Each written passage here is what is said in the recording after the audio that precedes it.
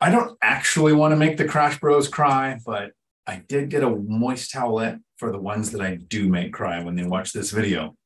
Because for a few years, at least a decade, but mostly for the last few years, since some of the Crash Bros channels really took off, every couple of days, the Crash Bros are making a video on why the real estate crash is about to happen. It's 2 months away, 40% crash by the summer. Prices are reducing in the winter like they do every single year. And you should wait to buy. And there are people who say this quote, and I've heard this quote since I was a kid. The rich get richer, the poor get poorer. Everybody always forgets the second half of that statement. The richening continues. The rich get richer and the poor get poorer by choice. This is something that we do by choice. And then you'll see people talking about the middle class is disappearing. The middle class is going away. And most people don't realize that you don't want to be in the middle class. The middle class is who pays for everything. Almost all of the taxes that people think of are paid by the middle class. Yes, the top 1 or 2% pay the bulk of our taxes, but that's because of the businesses that they own. When we look at income tax, 44% of Americans didn't pay any income tax. 44%. But a lot of the people in the lower income that don't pay taxes get a lot of benefits from the taxes. I'm just going to list a couple. Housing subsidies, Section 8. Food stamps, state medical, child daycare subsidies. We had employees at the company that I ran for the last decade who made a certain amount of money. And when we went to give them a raise, they said, no, don't do that. If you do that, I lose this benefit and this benefit and this benefit. So they refused the raise. Because if they got moved closer to the middle class, they would lose benefits and pay more taxes. The people who earn income in that middle class usually are paying taxes at a really high level because they're paying earned income tax. It's a high percentage of their income. When you move into assets that pay you, when you become an investor, you actually pay less taxes. I recommend the book Cash Flow Quadrant by Robert Kiyosaki. It explains one of the main reasons why you want to go from employed or self-employed over to business or investor so that you'll pay less taxes. So when people say the middle class is shrinking, I want you to understand that it is shrinking, but it is often by choice. Here is an image of the middle class shrinking. 1971 versus 2021. Yes, there are more poor people. It went from 25% to 29% for the lower income people. So it went up 4%. The increase of wealthy upper income people went from 14 to 21%. It increased by 7%. And at 14, that means it went up by 50% as far as volume goes. So while the middle class is shrinking, that's true. Some people are getting poorer, but more people, 4% moved from middle class to lower income, 7% moved from middle class to upper income. So when you hear people saying the middle class is going away, remember, the richening continues. More people are becoming wealthy. So I'm going to talk about a very specific example. I'm going to use myself because I know the numbers on how the poor and the middle class can move to that upper income and how they can become richer due to some things you don't even control that will impact you. And I know some people that are here this early in a live stream are usually the people who are familiar with my content. So I'm going to keep this to, if I can, less than a 30-second to a minute blurb on where I started. So picture the 2008 housing crash, the recession that hit. I was a police officer for about 8 years, got laid off. A bunch of qualified officers got laid off at the same time. I was a single parent with 3 kids, found out about $89,000 in bad debt in my name that I didn't know existed until the divorce. I started teaching people how to drive trucks at a CDL school, making $17 an hour. So that was my position. Bunch of bad debt, $17 an hour, 3 kids to raise. That puts me in that lower income bracket. But by some choices that I made, I reached financial freedom and I retired last year. at the age of 52, because I started investing at 40, reached financial freedom in about 8 years, worked for 4 more years because I loved the job. I loved teaching at the CDL school. I was demoted all the way down to president of the company, and I enjoyed my job, but I ended up retiring because time freedom was more important to me. But here's just a couple of the things that in the next year are actually going to make the richening continue more. My goal isn't to say, look what I've done. My goal is to say, look what you can do. You can make choices right now that will put you in the same position I'm in a couple of years. If your position is as bad or worse, maybe 5 years. But if your position isn't as bad, maybe you make more money, maybe you don't have all the bad debt you didn't know about until the divorce. Maybe you're not raising 3 kids on your own income. Maybe there's 2 of you in that relationship.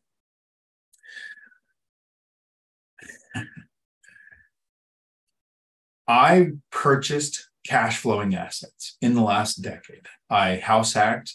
I saved for a couple of years, bought a duplex, lived on one side, rented out the other, saved for another couple of years, bought another duplex. The income snowball kicked in around 5 or 6 years and things started to happen faster. And what I want to talk about is owning those cash flowing assets. In 2020, when we had the pandemic, an eviction moratorium, and a stock market crash of 30% in March of 2020, and a bunch of videos started screaming, the crash is coming. Real estate's going to crash. It's going to be worse than 2008. You still see those videos today. Every 2 days, they make a new video on the same subject, but this time it's different. Got 3 years now, every other day, hundreds and hundreds of videos on the crash that's right around the corner that hasn't happened yet. If I had listened to them, I wouldn't have bought any more real estate. I would have sat and waited for the crash. When they say things like, when interest rates come down, you'll be able to buy. Well, interest rates went down in 2020. What happened to prices? 2020 in my area, 24% appreciation. 2021, 19% appreciation. 2022, 15.6% appreciation because interest rates went down. Well, interest rates went up. Prices are still up. So now you'll be able to buy when interest rates come down. Because what do you think is going to happen to prices now when interest rates go up, when they go down? What happened in 2020? Interest rates went down, so prices went up. If interest rates go down again, prices are going to skyrocket.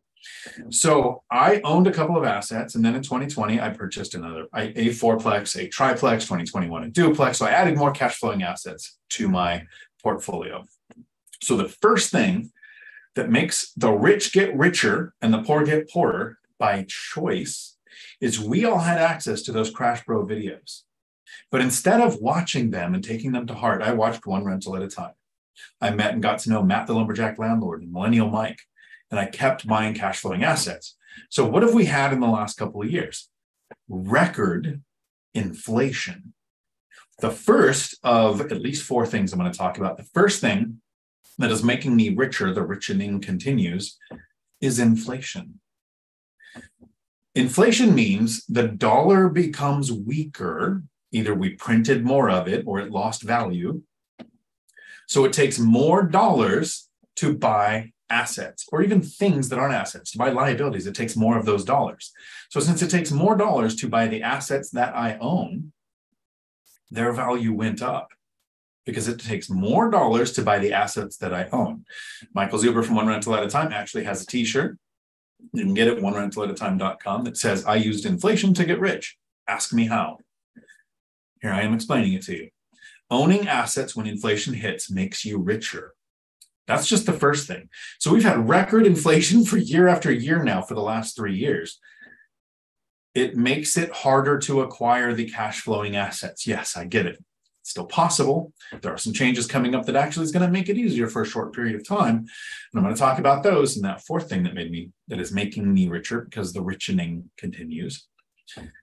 The second thing that is making me wealthy is, now let's just take out cash flow. My cash flowing assets are why I was able to retire, because it wasn't a certain amount of net worth or a certain amount in savings, because I don't even have retirement accounts. If I had retirement accounts, I would still have to work. But I own cash flowing assets. So let's take the cash flow to the side for a second. Every single month, one of the reasons why I get richer, and I honestly don't know if I'm rich because that definition changes by everybody that you talk to. What I am is wealthy. For me, wealthy is defined by how long can you live, how many months can you live your current lifestyle if you stopped your W-2 job, if you didn't have earned income. And for me, It's perpetual. I make over 4 times what it costs me to live. So I am, in my own mind, wealthy because I don't ever have to work again. Don't know about the rich thing. People define that differently. So every single month, my tenants at my rental properties pay the rent, and a portion of that covers principal pay down. And somebody pointed out that I misspelled principal in my video. It's AI. AI does the captions. That's not me typing the words out if you have captions on, which they should be on. If they're not, I'll have to turn them on later. So the principal pay down right now, it's over $3,000 a month that my tenants are paying into my mortgages that pays off that portion of the mortgage. So it's like a savings account that grows every month without me having to actively add money to it. But I actually do have cash flow.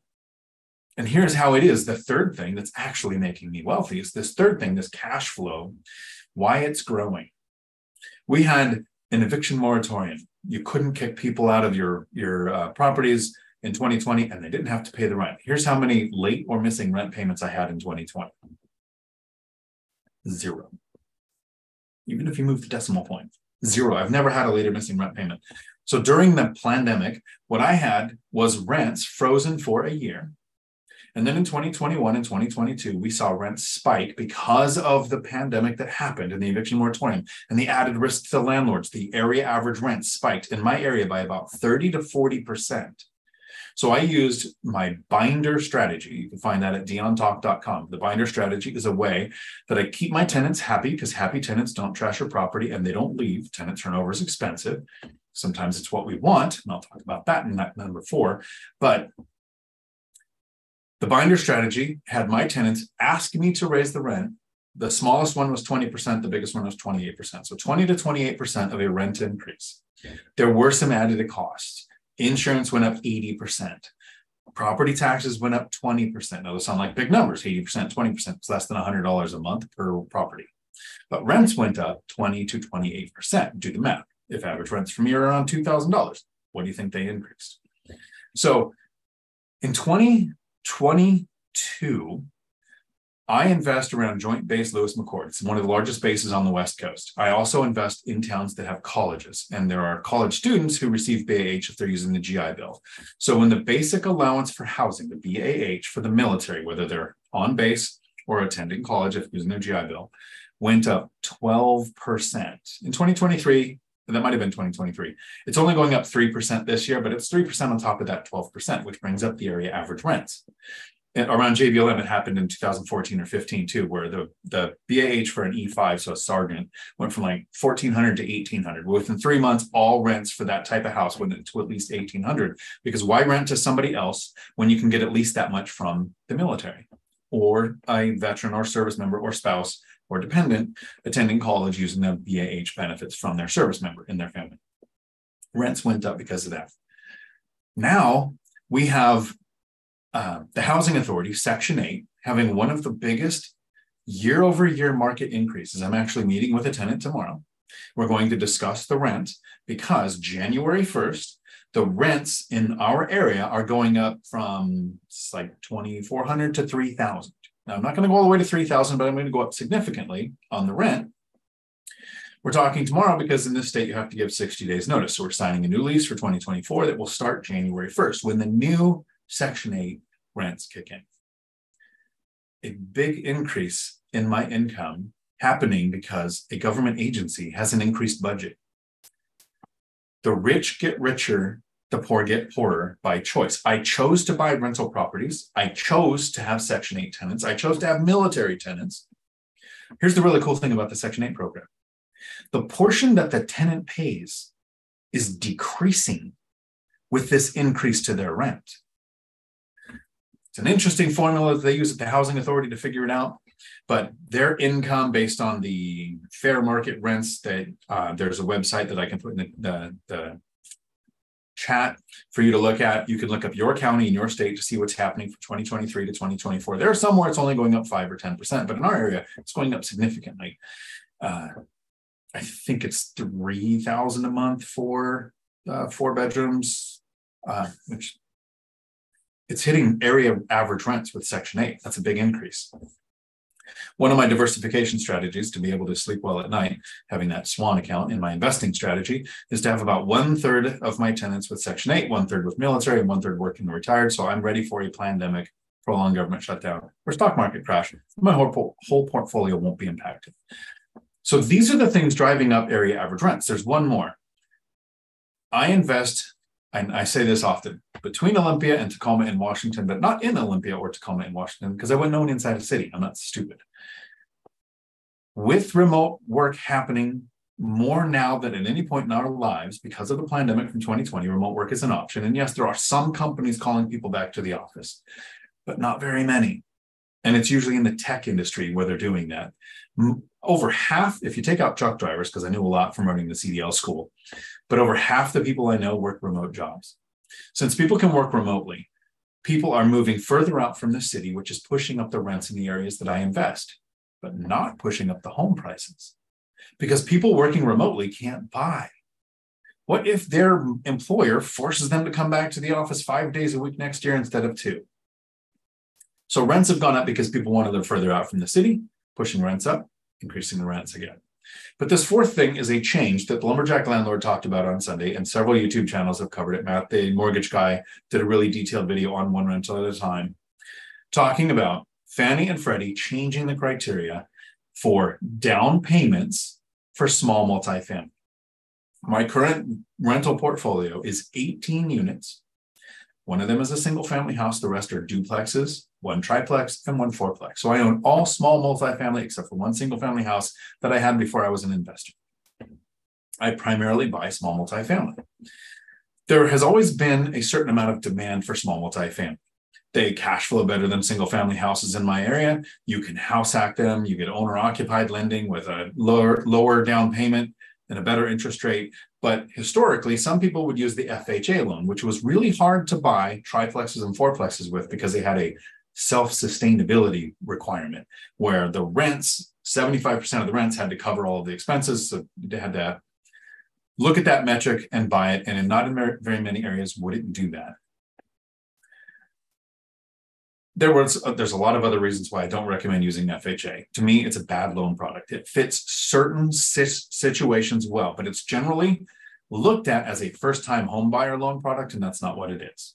It can be used sometimes for a little bit better interest rate, but it's generally designed for somebody with bad credit and a bad debt-to-income ratio. And that was 3.5% down on all single family through 4 units.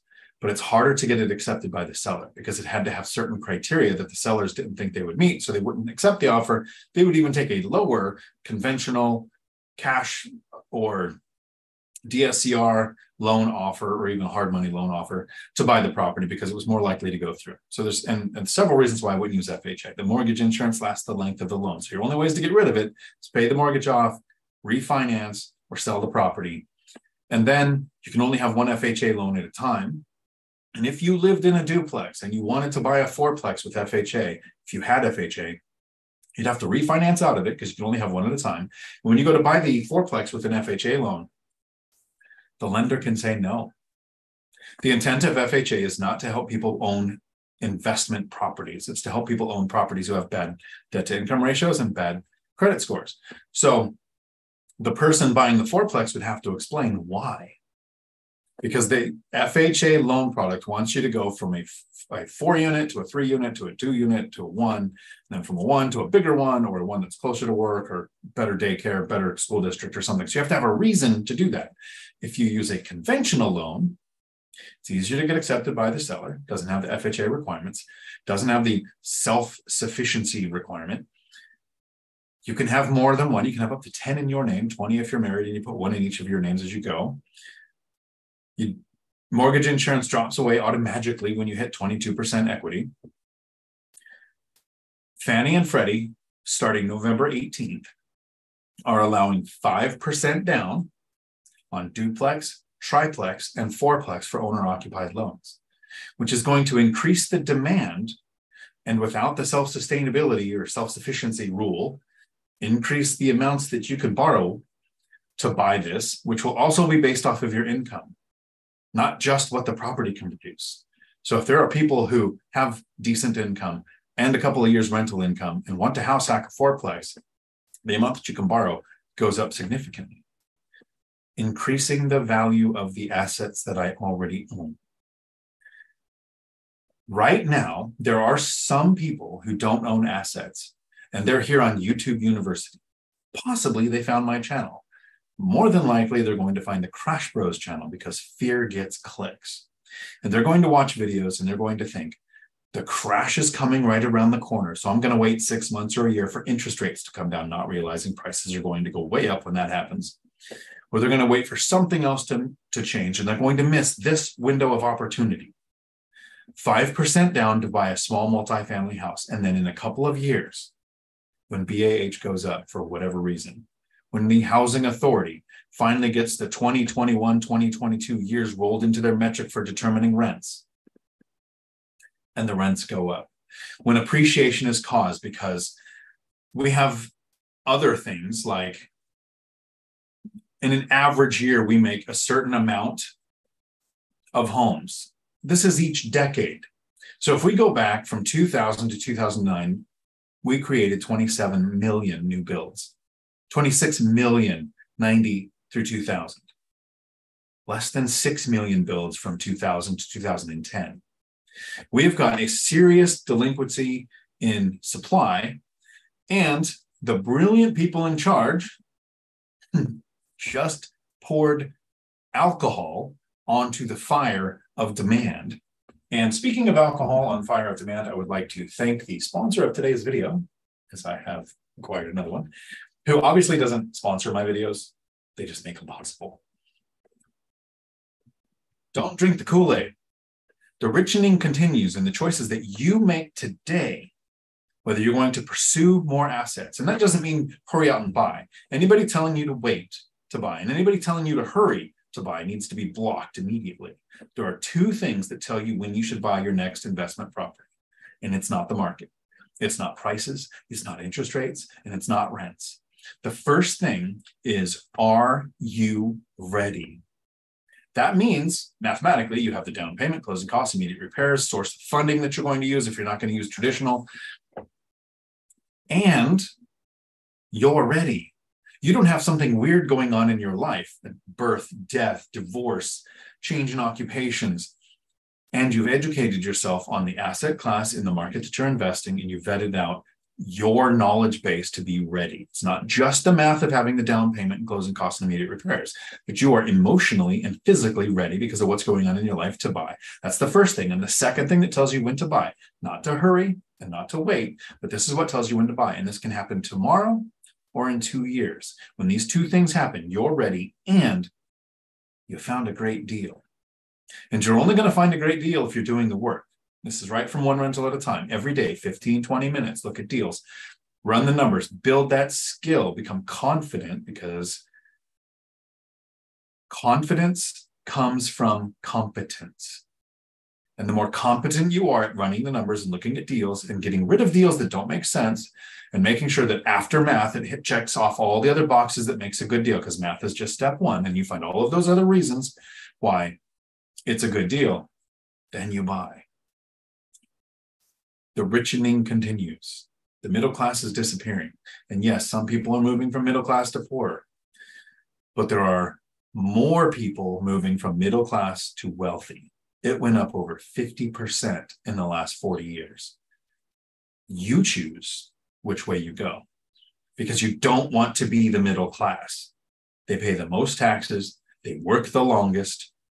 They are often complaining about the wealthy when they're working so hard for money instead of working smart for money. Because remember, we don't get paid for our effort. We don't get paid for our time. We get paid based on results.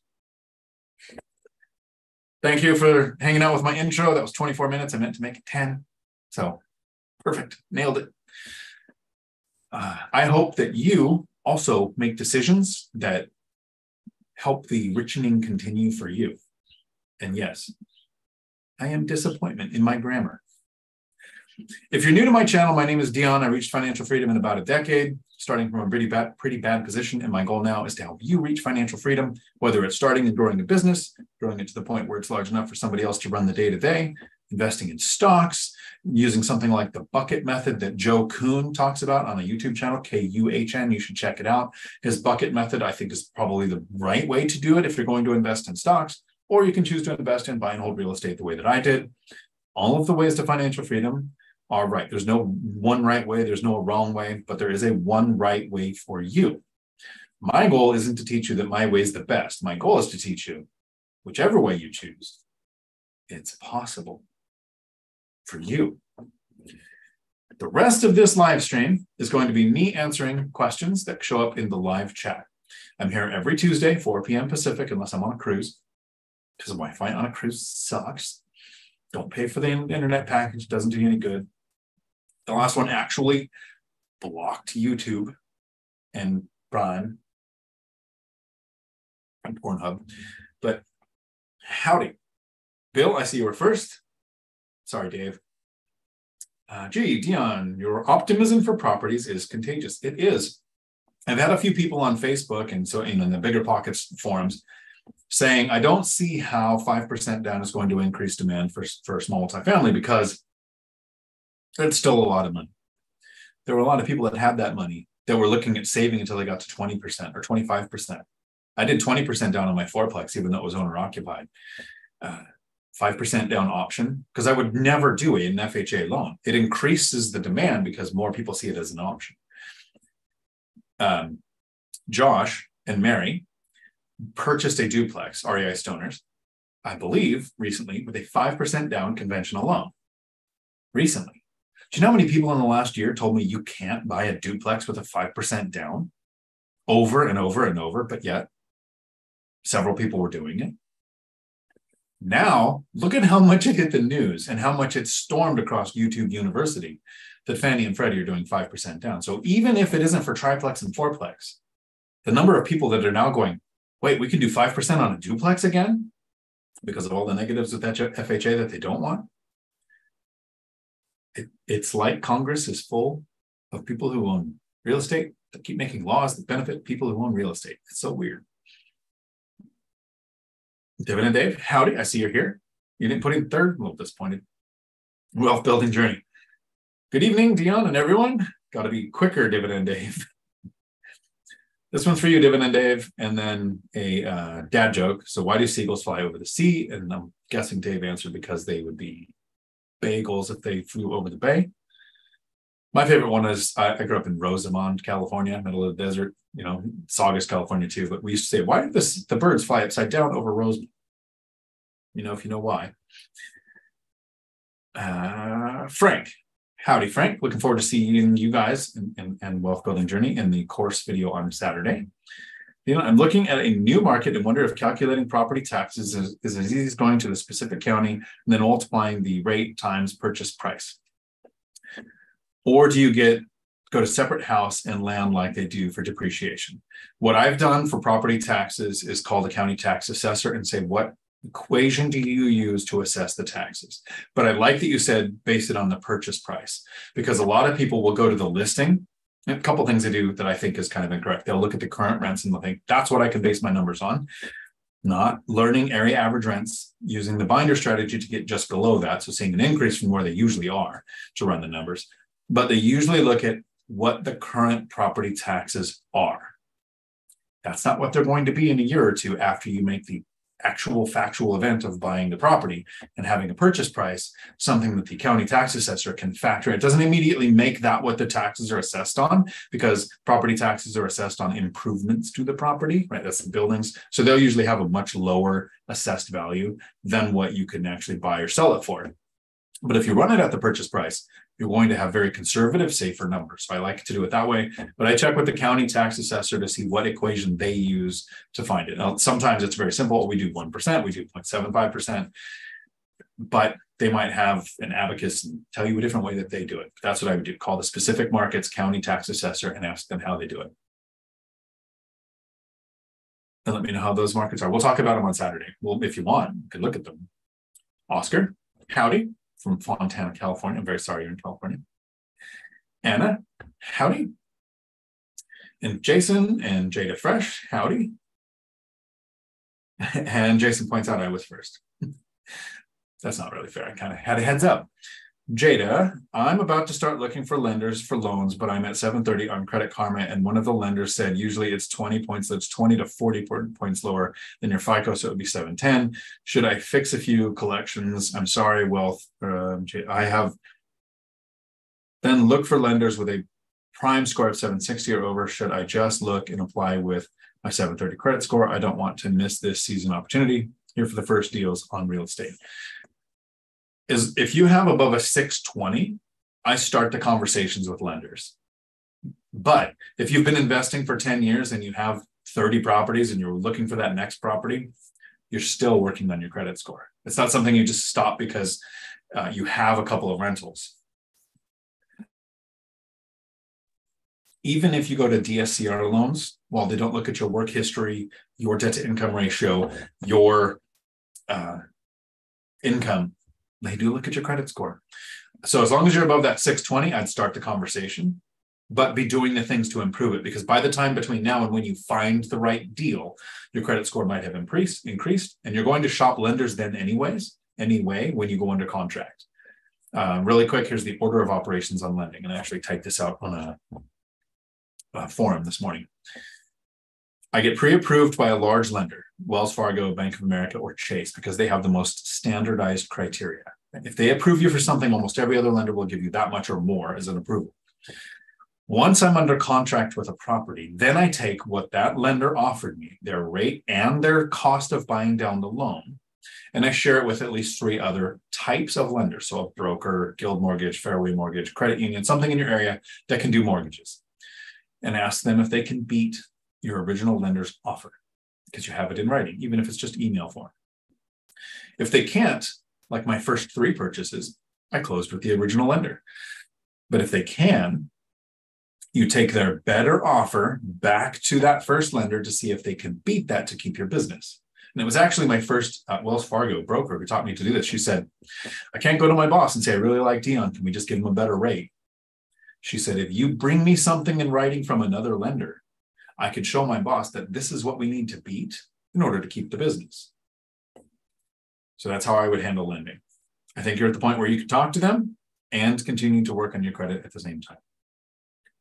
And Dave, I'm sorry, but some of us are still under the oppressive yoke of the 9 to 5. For now. BuzzTune, howdy. And Chenda, howdy. And Javanish, hello. Chris Garner, welcome to Sunday. Howdy. We are doing a members only live stream this Saturday. I have to figure out the time. Probably 3, but it could be like 6 p.m. I'll have it up after this tonight. I'll put it up so we know the time that it's there. I'm a teaching assistant for the BiggerPockets bootcamp. If you're in that bootcamp, we have the office hours at 2 p.m. Pacific. And I've got the course video at 4 p.m. So it'll be probably after the course video. But we're doing, Curtis, if you haven't been to a members only, what it is it's a Zoom. Everybody can jump into Zoom. We interact, we talk about things, but mostly it's focused on looking at deals, looking at markets, my deals, your deals. We pull up emails from agents. We look it through, and then we go through stream of consciousness, what we would think of that deal and what we would use as a reason to keep doing a deeper dive or a reason to dismiss it as a bad opportunity. Wayne, howdy. Managed to attend your first live here. Well, welcome. I appreciate it. Laura, good evening. Marina, howdy. Chris from Oklahoma. Jason, welcome. Wayne. Curtis, howdy. Longtime listener, first time commenter. That's who was Tom Likas, I think it was the first time I heard them say that. All-Nighter Hider, howdy, thank you for showing up. We can start now.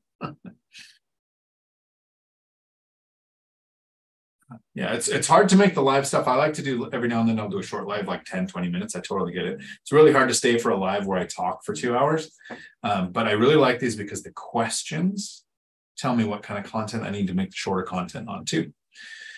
And I've said this before, I'm going to say it in as short a form as possible. One of the reasons I like the live streams is because you're getting the information that an investor, somebody who reached financial freedom, keeps top of mind. If you ask a question and I have an answer, it means I have to think about that. If you ask a question and I'm not sure, or I say I have to research that, or It's a really detailed question for an attorney or a CPA.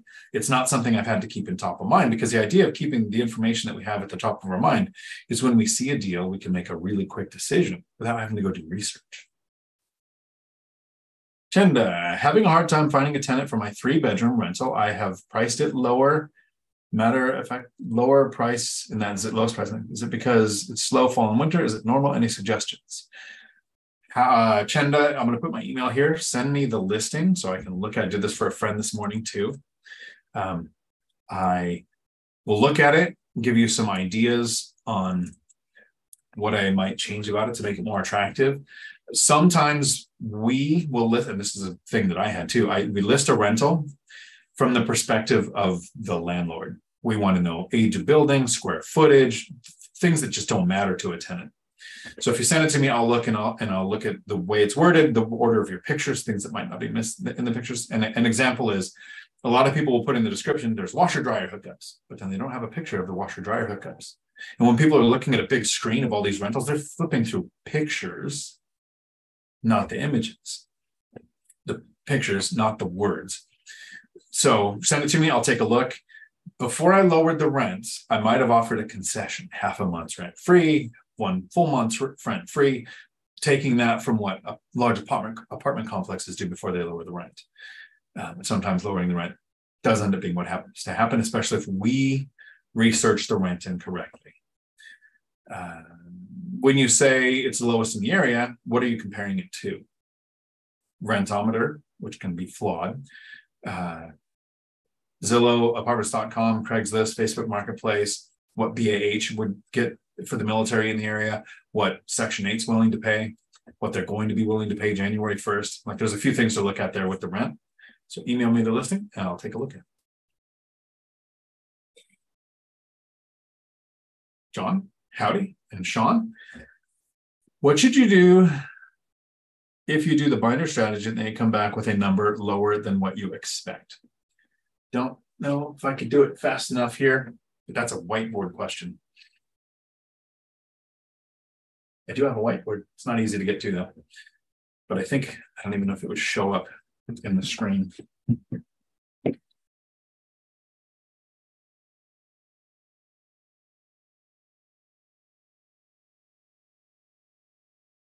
Okay.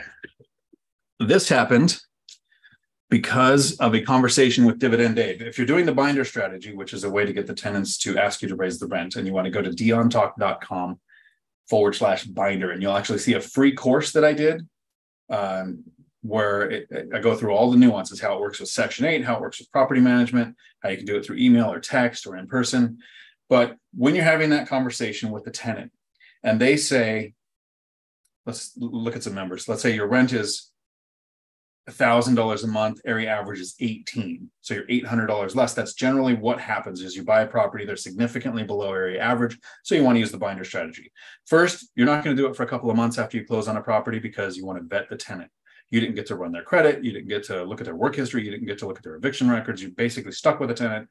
I take those 2 months to figure out if I want to keep them. And then if I do want to keep them, when you're talking to the tenant and you're doing the binder strategy, some of us understand the pictures that we're showing the person and they see the numbers on the sheet and they see that rents in the area, if its area average is 18, you're probably showing them some that are 1,750, 1,900, 1,800, whatever you found, right?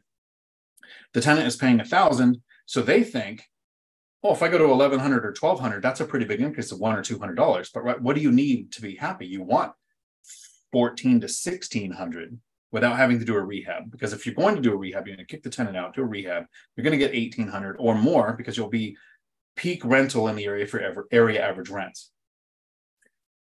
Make it visual for the tenant.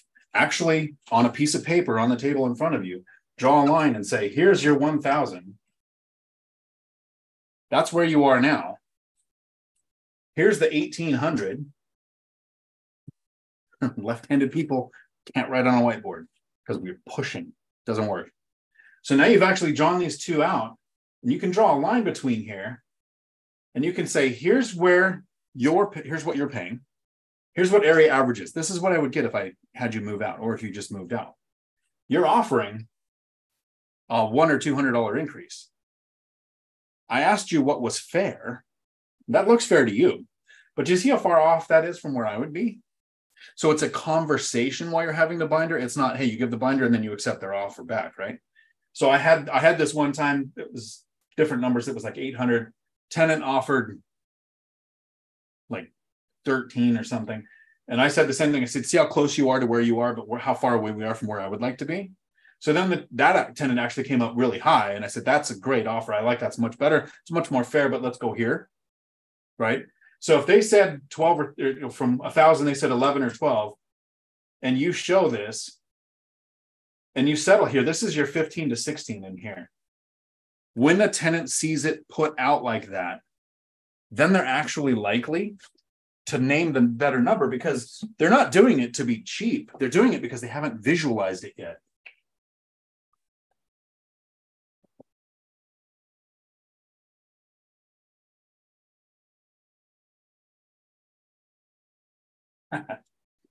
And now we're going to do this with a broken map for the rest of the video. I'll fix that another day. Okay. Hopefully that made sense. But that's what I do if they come back with a lower number. I still need to make the video with Michelle Myers and my friend Dan, who did the binder strategy with tenants, and the tenant offered too much. Both of them asked for less. Both of the landlords made it less. And then I see that Jada is trying to make me lose sleep forever and ever by taking messages back.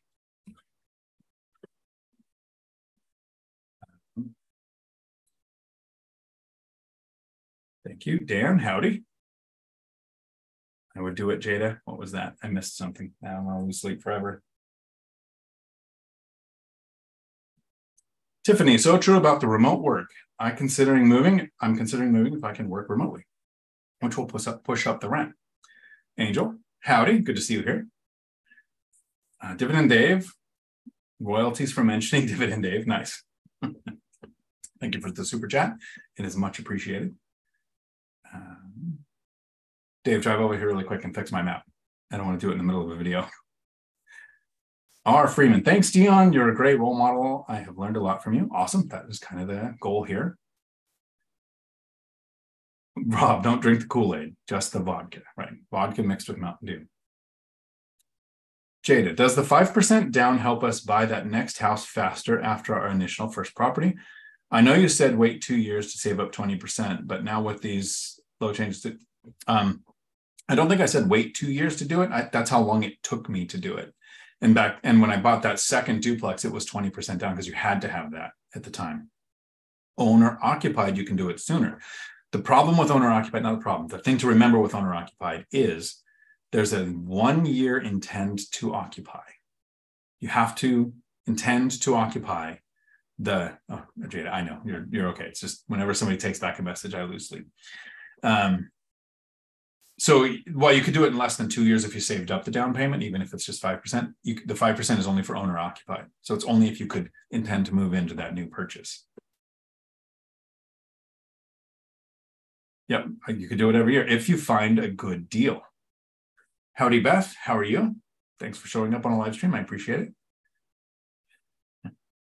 Makes me want to go put my hat on. Yep. So Jada, it could speed it up. The caveat is, while it's going to increase demand and make us, the purpose of the video is it's going to make us wealthier if you own the assets. 5% down is not always the right choice. Where's the best yield? Sometimes it's more down, sometimes it's less, right? But it's going to increase demand because not everybody buying a small multifamily is an educated investor, and not all of them are after cash flow. Some of them are after just getting on the property ladder, can't believe that they can reduce the amount that they're paying for housing. So they might not be looking at the yield or running the numbers a way that I teach to run the numbers on a house hack. Dan, howdy. 5 versus 20% down when house hacking if I had 40% saved for a multifamily not out of state. One option grows your portfolio faster, and the other option keeps your monthly expenses low. Where's the yield?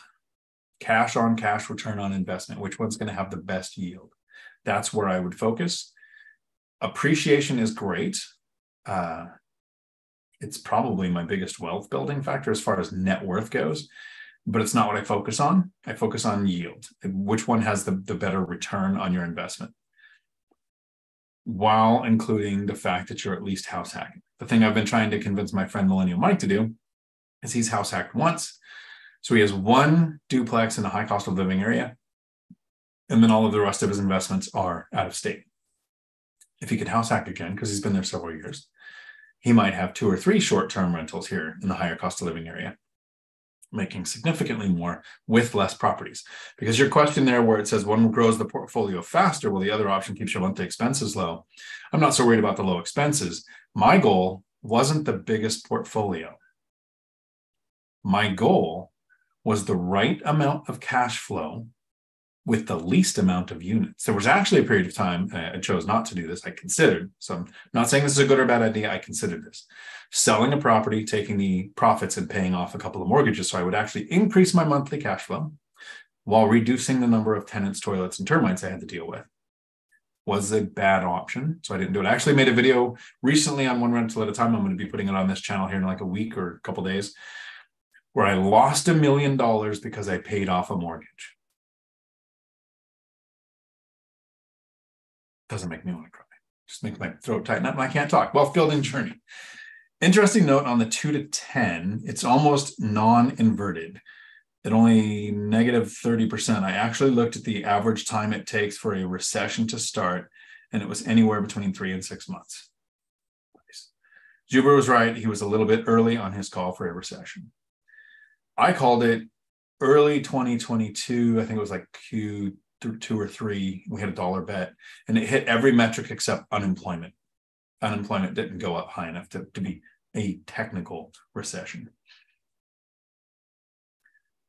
Dan, at what year in your 10-year investment plan did rent start to fully cover your salary? I don't know that I've ever thought of that metric.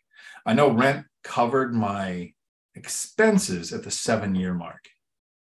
That's when I was making $2,700 a month in cash flow. And I remember that was more than my expenses, because when I was a police officer, I was making $2,600 a month was my take home, and I was able to live on that. And I had a mortgage. When I had the $2,700, it was income, and I didn't have a mortgage. So 7 years, 7 units, 7 years. Yeah. It was year 8 when everything started going crazy. That was when I acquired the 4-plex. And my cash flow changed by another. One deal changed my cash flow by $2,500 a month. So I did some purchases where I'd get, $400 to $800 more cash flow when I close on a duplex. Yeah, it was great in the beginning. Now each one's over $1,000 a unit. But when I moved from the duplex to the 4-plex, so this was my second house hack. This is the power of house hacking. First one was nice. I went from $1,500 a month in housing costs down to $300 a month. So I was saving $1,200. That's nice when you're only making $17 an hour. I think at that time I was making like 18 or 19, because it had been 2 years since I started at the school. So I got a little bit of a raise. And that was before I started getting demoted down to the leadership of the company. But when I moved from the duplex, I moved out of the duplex. Here's the thing most people forget about a second house hack. It means I then got to rent out the unit that I was in, which instead of paying $300 a month, I was now making $800 a month there. That was my profit on that duplex. Now it's over $1,000 a unit. Owning properties over time makes the richening continue. And I moved into the 4-plex, where living in a unit, I was being paid $1,700 a month to live there. I was paid to live in the 4-plex.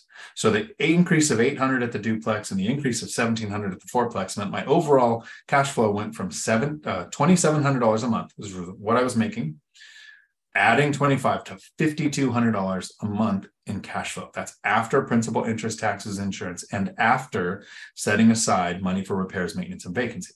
Actual pure profit. And then some people will say, well, that's not cash flow. You got to pay taxes on it. No, you don't. Because of depreciation and write-offs and Congress being full of people who own real estate that keep making laws that benefit people who own real estate, I have still never paid a penny in rental income tax. So when did it replace my salary? So my salary in the beginning, I think until 2018 or 19, I never made more than 60 grand in a year. Wasn't until 2020, 21 where I started making decent money at the company. they realized I was financially free and didn't have to work. So they started thinking of ways to keep, they gave me what are called golden handcuffs. I would make 10% of the sale if there was a sale purchased and valuation was around 20 million. So I'd walk away with $2 million before taxes. So I had $2 million in golden handcuffs that I walked away from because of financial freedom. But when did it pass? 20, I would say right around the 10-year mark, it was about equivalent to my salary but 2 or 3 times my salary throughout the whole time up until those last 2 years when I started making money. It's a hard metric to answer that question. A lot of new investors, though, Dan will think I want to replace my salary. You don't have to replace your salary to retire. I wanted multiples of it for comfort. So maybe not retire, but to be financially independent. So you could change jobs and not worry about income. Because while you're working, before your assets are paying for everything, you're paying the highest form of taxes. Earned income is taxed really high. And you're saving for retirement. Those are things you don't have to do after you reach financial independence. So most of your expenses, everything but healthcare, went down significantly after I retired. 57 max. Howdy. I made a stupid mistake co-signing and now I have a 30-day late. All is taken care of except the credit mark. How should I approach regarding getting mortgage? Talk with a credit repair agency to see if you can get that mark off of there because they generally stay for 7 years. But if you get a credit repair agency with the right process, maybe you can get that removed. Keep working on credit. It doesn't kill it. You're not until you get, above that 760 currently for the best lending. It's for years it was 740, but right now lending criteria is a little stricter and they went up to 760. So you might want to continue to work on credit scores. But if you have a mark like that, I would talk to a credit repair agency and see if there's something that can be done. There are some strategies that they have to help get that off of there. Wealth building, you think there's going to be a recession in Q1, early Q2 timeframe. I like how Zuber says a recession is when your neighbor gets off, a depression gets laid off, and a depression is when you get laid off. 4 out of the last 6 recessions, home prices went up. I am most concerned when people talk about recessions, I'm most concerned with the person who only has a W-2 as their source of income. Owning assets with fixed rate debt during a recession will make the richening continue more. BuzzTune. When Matt and Zuber looked over your portfolio, knew your situation, you had a lot of options. What was your thought process? How could we filter out advice with our situation? Nobody but you knows your entire situation. You give the advice to other people to let them play devil's advocate to try to poke holes. And if it's very easy for them to poke holes and you can't justify in your own mind what you're doing, then advice is sometimes something you should take. If you share your situation with somebody and they give you a bunch of advice, but you have a logical defense, not an emotional one, not a feeling, but Zuber and Matt said, I really should. This is an opportunity to take out a 50% loan to value on my paid off property, which was a mistake to pay it off because I lost $1 million doing that. They said, take out a loan of 50%, you'll be able to deploy the funds. But based on my query was, I wanted to look at my portfolio. Can I retire? It wasn't, can you guys look at my portfolio and see how I would get what you would want? Because Matt and Mike are growing big portfolios. That's not my goal. So their advice that said, do this and this and this, and you'll end up with their result of a bigger portfolio was easier for me to dismiss because it wasn't my goal. If they looked at it and said, wow, your cash flow is unstable, it's not a multiplier enough of what you actually need, this or this could happen, and you're going to be in a bad situation. If they had presented me with things that I couldn't have argued against, I might have continued working or changed my strategy. But since they couldn't, they looked at it and they said, well, it takes you this much to live. You have 4 times that cash flow. And yeah, they had some advice on how to increase that even more. But there was no holes in the retiring aspect of the question. Should I fix the map? Paula? Howdy. Rob, Dion. Going to do an Airbnb like Mike so you can be demoted to maid too. No. Although it's a struggle because both Mike and I are frugal, right? You become financially free by being frugal and disciplined. One of the things I really struggle with in retirement is learning how to spend money, right? I didn't invest to create a job. I am not an entrepreneur. I invested to create cash flow because I'm an investor. If I do short-term rental, which is a possibility on this new duplex, I actually really want a long-term tenant, so I have somebody to take care of my unit when I'm out of the country. But if I do short-term, I would already have the cleaning service lined up before I did it. Mike is doing this as an experiment and to make content to say, hey, this is how it works when it's your first time. And he is a do-it-yourself kind of person, but he's raising a kid. He's working full-time, works a lot of overtime. He's on the SWAT team, which has a weird schedule. I get what he's doing. That's not how I would do it. Kind of like my fourplex. So all my units, the tenants take care of the lawn, right? It's in the lease. There's clearly delineated yards that are fenced off. I allow pets, but they take care of the lawn. My fourplex, I don't, because the yards aren't clearly defined, right? So I want to do it. I could go and mow the lawn. So of course I pay a service. I did not invest in real estate to go and mow lawns. Even if there are people who say, well, don't mow the lawn because you could pay somebody $25 or $50 an hour to do that. Your time could be more productive if you're looking at the next deal. No, that's not it at all. I'm going to be playing Baldur's Gate 3, Diablo 4, Starfield, World of Warcraft while somebody's mowing the lawn. It is not because I can be more productive. It's because I invested to create time freedom, not to create a job. I believe Mike will come around.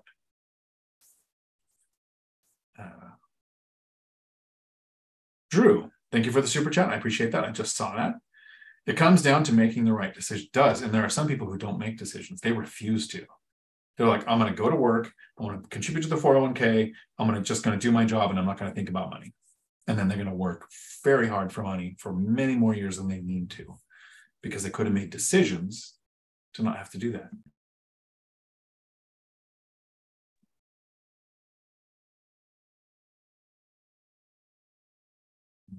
That moved. Go. Andy, howdy. Could I also hit you up for your email? It's in the chat, yep, to share my house hack listing with you. It's also been vacant for a while, not due to lack of interest, but strict criteria mostly. Absolutely. Hit me with an email. I will look at your deals. So anybody, I've shared my email in the chat, hit me up with questions. You can do it here.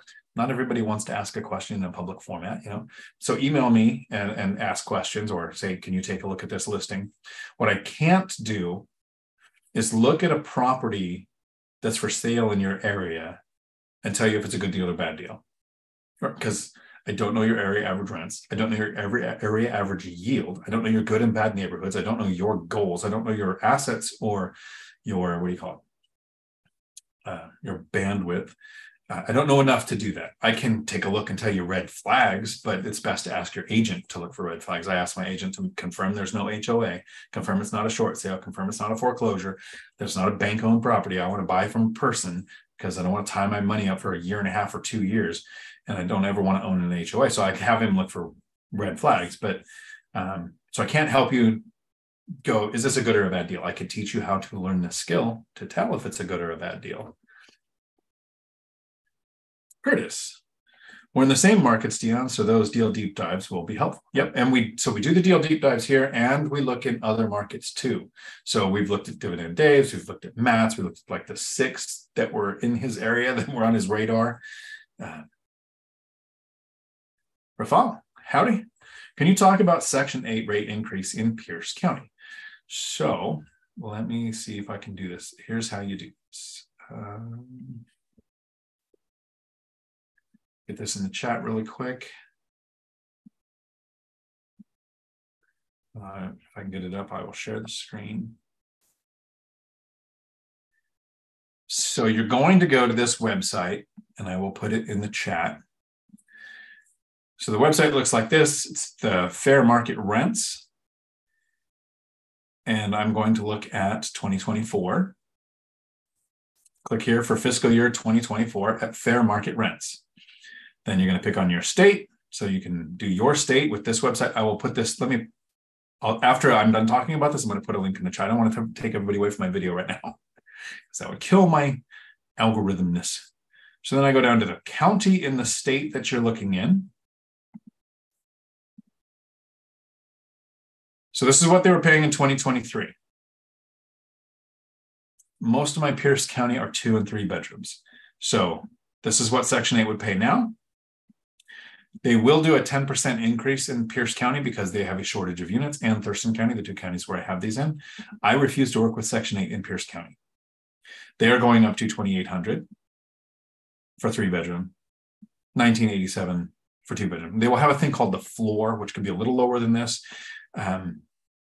The problem with this is this includes utilities. So the total price of rents and utilities that the tenant has to pay has to be this much or less. I am in a different county, and I'll just share that really quick. This is what is happening in the county where I am going to talk to the tenant tomorrow.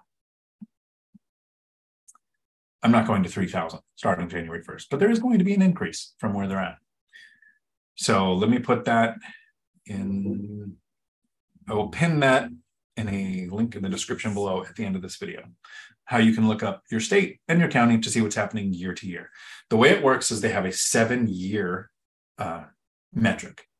They're going to look at the 5 years out of the last 7. So they don't look at the last 2. They're going to look at those previous 5 years. So what's happening right now is, so this is 2024. So 2017 and 18 are rolling off. 2021 and 22 are rolling in, right? So they're going to be starting to factor what happened in 2021, a massive rent increase. So the overall average now is going up a lot next year. Not in every county. Some counties have a small increase, but these counties here have a fairly significant increase. The richening continues. Peter Lee took back a message to also make me lose sleep tonight. Kevin, howdy, and howdy, Peter. Thanks. I appreciate your content. Can you tell me how you get deal flow? All of my purchases are from the MLS.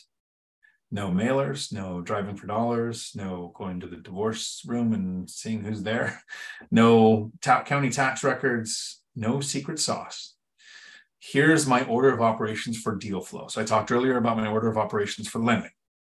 If you go to DionTalk.com, I do have a course that goes over all of these kind of things as a process, because it's really hard to go, I mean, look at this 2-hour video when they talked in August of 2021 about this concept that I need. In the course, it's all broken down chronologically, how to run your business and do this.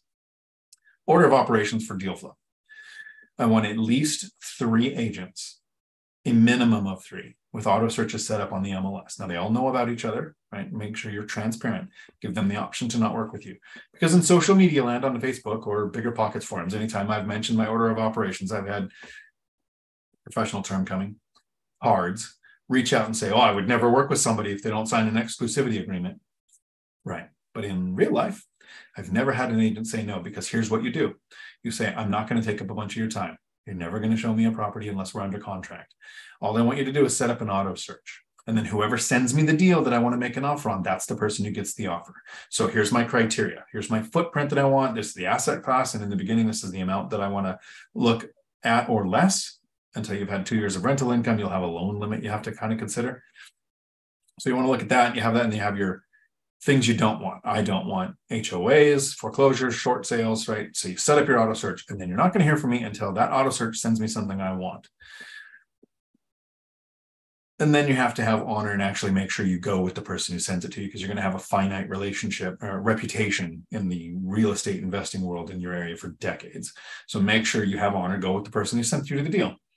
But you have 3 because searching on the MLS is nuanced. In over a decade of giving the exact same copy and paste email to those agents on this is what I'm looking for, only 1 time has those agents ever sent me the same deal within 24 hours. Yes, if something sits on the market for weeks, eventually they're going to find it, send it to me. But how they set up that specific language of their search when they do it on their end, because each brokerage has a different way of accessing the MLS, you're going to get a different search.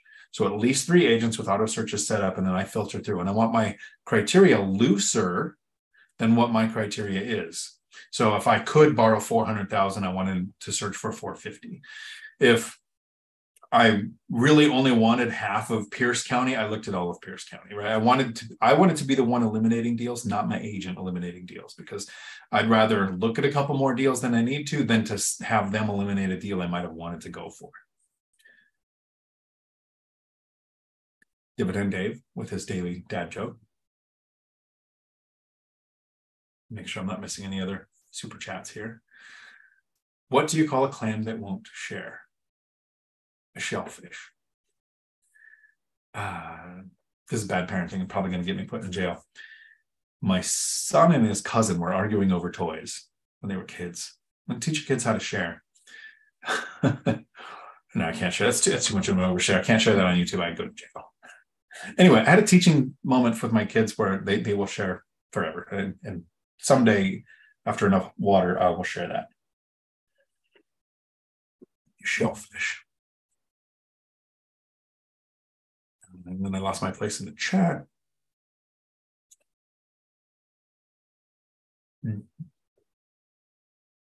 G. When using a cash flow calculator, it shows the first year as a negative number. Does that mean that you would be considered not a good deal? So I don't know which cash calculator you're using and how you're running your numbers. There's a lot of factors there. Some people will say, I got a great deal. And you go, well, how much are you paying for, vacancy and CapEx, right? So your future expenses are factored there.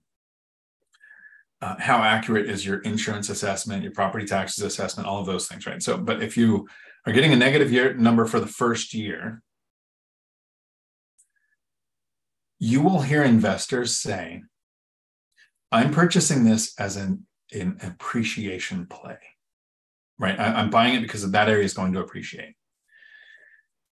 If the person has 50 rentals and tens of thousands of dollars a month in cash flow and a couple $100,000 sitting in the bank, and they take $40,000, put it as a down payment on a property in the middle of nowhere that they think is going to appreciate, and it's not going to cash flow, and they're thinking in 2 or 3 years, I'm going to sell it for gains. If they lost it all, did they care? So they're making an appreciation play, which is a gamble. It's not wrong for them, right? That when you get a big enough net worth, you can actually do things like Michael Zuber bought 1% of his net worth in crypto. It could take off. He could lose it all. Who cares? So when you hear that investor say, oh yeah, I made an appreciation play, don't compare your year 1 to their year 20 and think that it's okay. When you're in growth phase, a negative return or not even a good return will add decades, pluralize that, to how long you have to work. So yeah, a negative return to me would be a bad deal. But that doesn't mean that there aren't investors out there who buy negative returns and don't do great. It's just I wouldn't do it in growth phase. Hope that helps. Wealth building journey. Our county taxes have readjusted. I have to use a nosebleed level of 2.17% for combined state, county, and local government taxes. Which, here's what sucks about property taxes. And this is for all the people on Reddit who hate landlords. Yep, property taxes go up. Do you know who pays property taxes? It ain't me. My tenants do. That sucks. Jada, I love visual learning, great whiteboard skills. Thanks. It sucks being left-handed on there, but that's the visual, and that will help your tenant understand.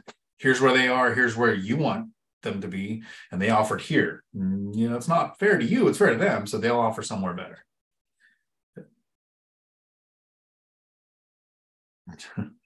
Jada rewrote the question.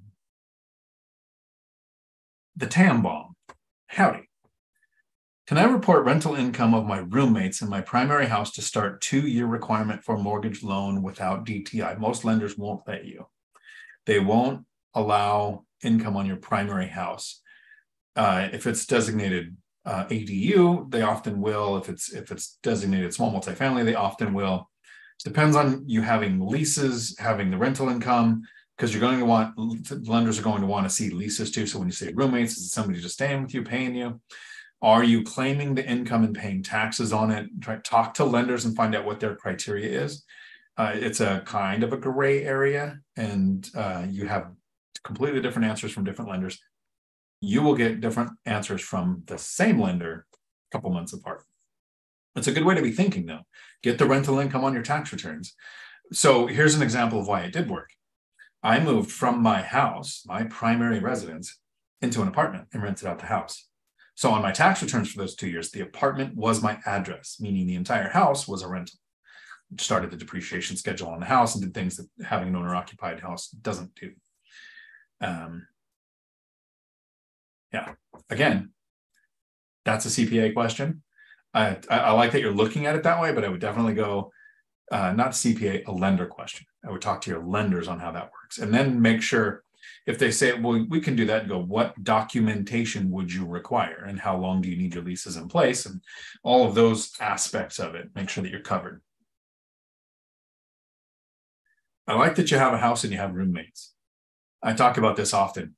A lot of us, when we move out of our parents' house, we go out, we rent a place, we have roommates. We're totally fine having somebody else help us pay someone else's mortgage. But most people buy a house and then they say, I was glad you helped me pay that person's mortgage, but don't you dare try to help me pay mine.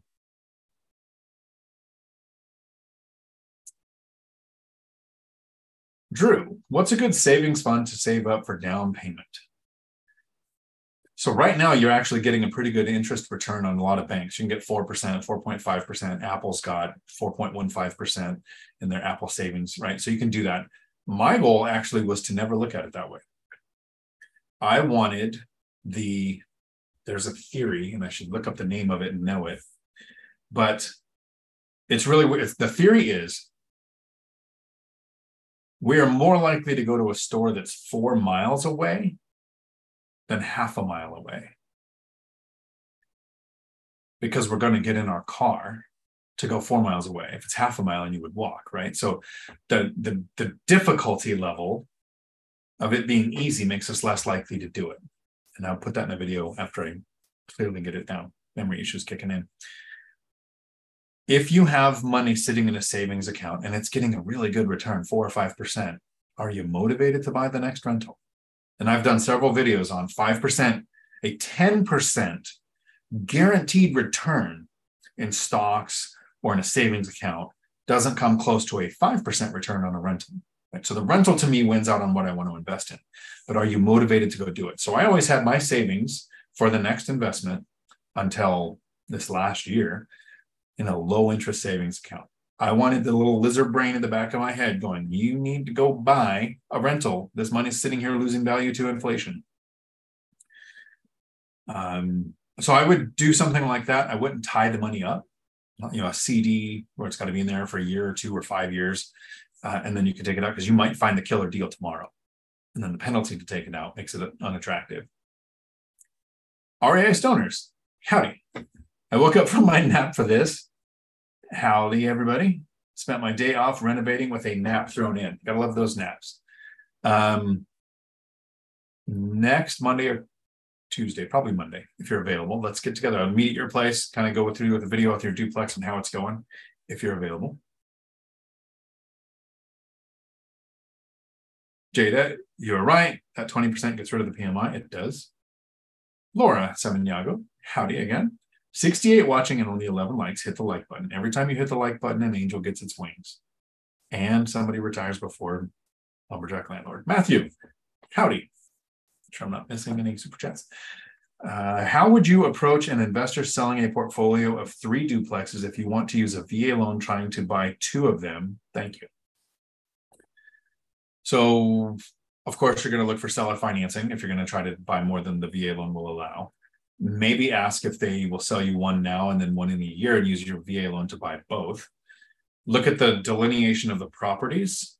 Are they subdividing to sell? Because if you can get a hold of them before they do that and buy them together, the VA loan will let you buy up to 5 units on one property. So 2 duplexes on a property and a house can be purchased by a VA loan. 2 duplexes on a property can be considered a fourplex for lending options too. Kind of like when I talk about my triplex. In reality, it's a house and a duplex on one property. One of them is an ADU. I don't know which, but it's a triplex because there's 3 units. Really, that's what it means. So I would look at possible seller financing, possibly holding one for a year. Is it possible to get the duplexes on one property in one sale? Using the VA loan.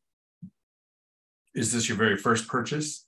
If you have other properties already and you have 2 years of rental income, can you also at the same time get a conventional loan on the other one since the VA is down, using your down payment to buy the other property? There's several options there. Again, my email's in the chat. You can email me the specifics and I can see if I can think of other things because that's kind of a unique situation. What I do like is Christian and Cody, from Cody and Christian Multifamily Strategies. They develop a relationship with the person, not so much with the intent to buy. Like that's the intent, but they developed a relationship to learn from them. How did this person get the duplexes? If they're willing to share that, then they're going to be more willing to think of ways for you to acquire the properties. That's how, one of the reasons why Cody and Christian have developed hundreds of units in such a short period of time. Jada, thank you for all you do. For us little guys, Dion, you're my hero. Nobody's little here. Chenda, I have just emailed you. Okay, hope to hear from you. Dion, love your live stream. Keep going. Thanks. Awesome. I will have to check it out. T Peel, howdy from St. Louis. St. Louis, what was in St. Louis that just happened? There was something about real estate in St. Louis recently. Forget what it was. I'll have to look up. Alex, howdy. It is not about rich dad, poor dad. It is all about rich dad versus bitch dad. At least in the Rich Dad, Poor Dad book, his dad, who went to school and had a job, told him, if you want to learn about money, you got to go to Mike's dad and learn from him, because the government can't teach you about money. Financial firefighter, aloha, Mark. Hope you're doing well. And Jada, also ignore that email I sent you about my credit score. You answered it for me today. Thanks. Awesome. Cool. Great. The wealth building journey, Alex. The correct term is Mitch for that reference. David Young, do Clark County, Michigan.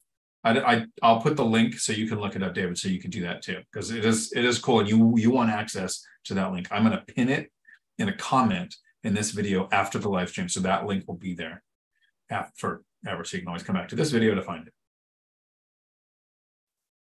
Chenda, can you make a step-by-step video regarding Section 8? If it is good or bad, pros and cons. I am thinking about getting into Section 8 for my rental units. I have been getting mixed experiences on YouTube. I should do that. I have made the post many times on the positive experience I've had with it, but I have two counties, one I refuse to work with and one I work in with Section 8. So it's very county specific because of the people who get hired by the housing authority or the nonprofit in your county that runs the voucher program. Can be great or can be douchebags. How do I put that in a video? But step by step, I can do how to get approved, what the process is like, things to look for, what they consider a bedroom, which might be a little different in each area. Like some areas, like Siberia, where Matt invests, it might be required to have a source of heat in more areas than we have here in Washington. The good, the positivity, the problems, how you still screen just like normal. You don't lower your credit score requirements. I have Section 8 tenants with over 700 credit scores. I have one with an 831 credit score. And so you don't lower it just because you don't have an income requirement, because the state is the verified income to pay for that. But credit score and eviction status still matter to me. Sam, howdy. Would you buy mobile homes? If not, and if not, why? I would. I haven't seen any that made sense. I've looked at one that really made sense. I almost made an offer on about 2 years ago. My brother reached financial freedom with 10 paid off rental properties, and I think 6 of them are mobile homes. But he's a craftsman and goes and does all the repair to fix them up himself. The problem with mobile homes, where it doesn't make a good investment for some people, is they don't have good resaleability always. Right? A stick-built home, you can generally always get lending on it, and you can fix things up and get lending. If a mobile home sometimes has been moved more than twice, you can't get a loan. Sometimes lenders will say you can't do a loan on mobile homes if they're over 10 years old, right? The lending criteria changes so often that the year you might need to sell your specific asset, it might not be a good time to do it. If you're like me or my brother, who hope that our properties perform better than collectively all of mine and my brother's marriages together, because we actually want our rentals to be until death do we part, then I think a mobile home is a great investment because you're not worried about selling it. But if you're a person who does like Kris Krohn, where you're going to own it for 7 years and sell before the big CapEx things happen, he actually capitalizes with lease option then too. But lending isn't often available to sell on mobile homes. Not often. It's not always available. It is often available, but not always. So if your strategy could require a sale, maybe not the best investment. But again, what's the yield? What's it going to come down to? What will that rent for in your area? I would absolutely, what I would not do is want to buy a mobile home in a mobile home park. No, I don't want to do that because you don't know the property.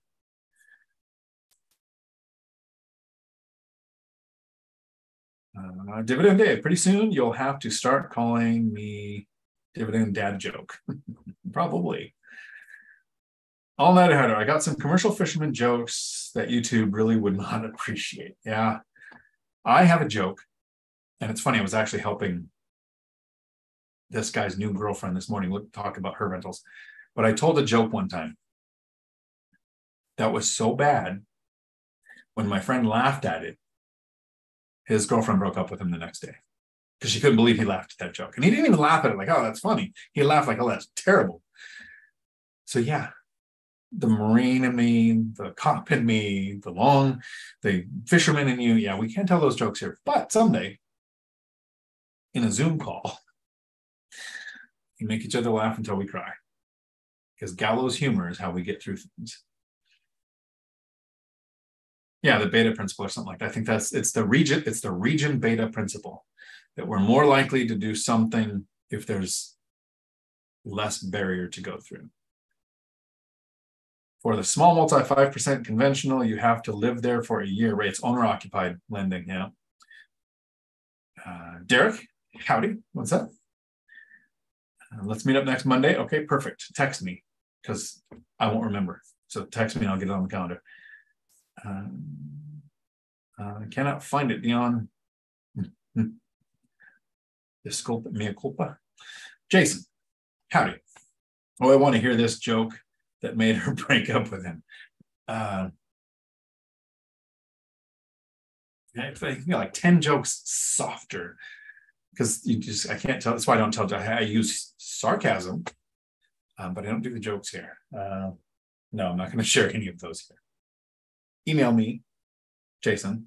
I will send it to you in an email, but you can't share it.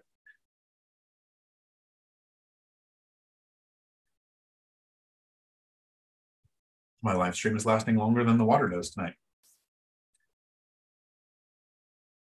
Un momento, por favor. Yes, region beta. There's a better explanation of it. It's one of the reasons why I keep Jason Saturday. Maybe it depends on who's there. I don't want to lose people because I have that kind of sense of humor. I know when to keep it clean, usually. Although I knew every HR department I've ever worked. I hope that this video has made people think.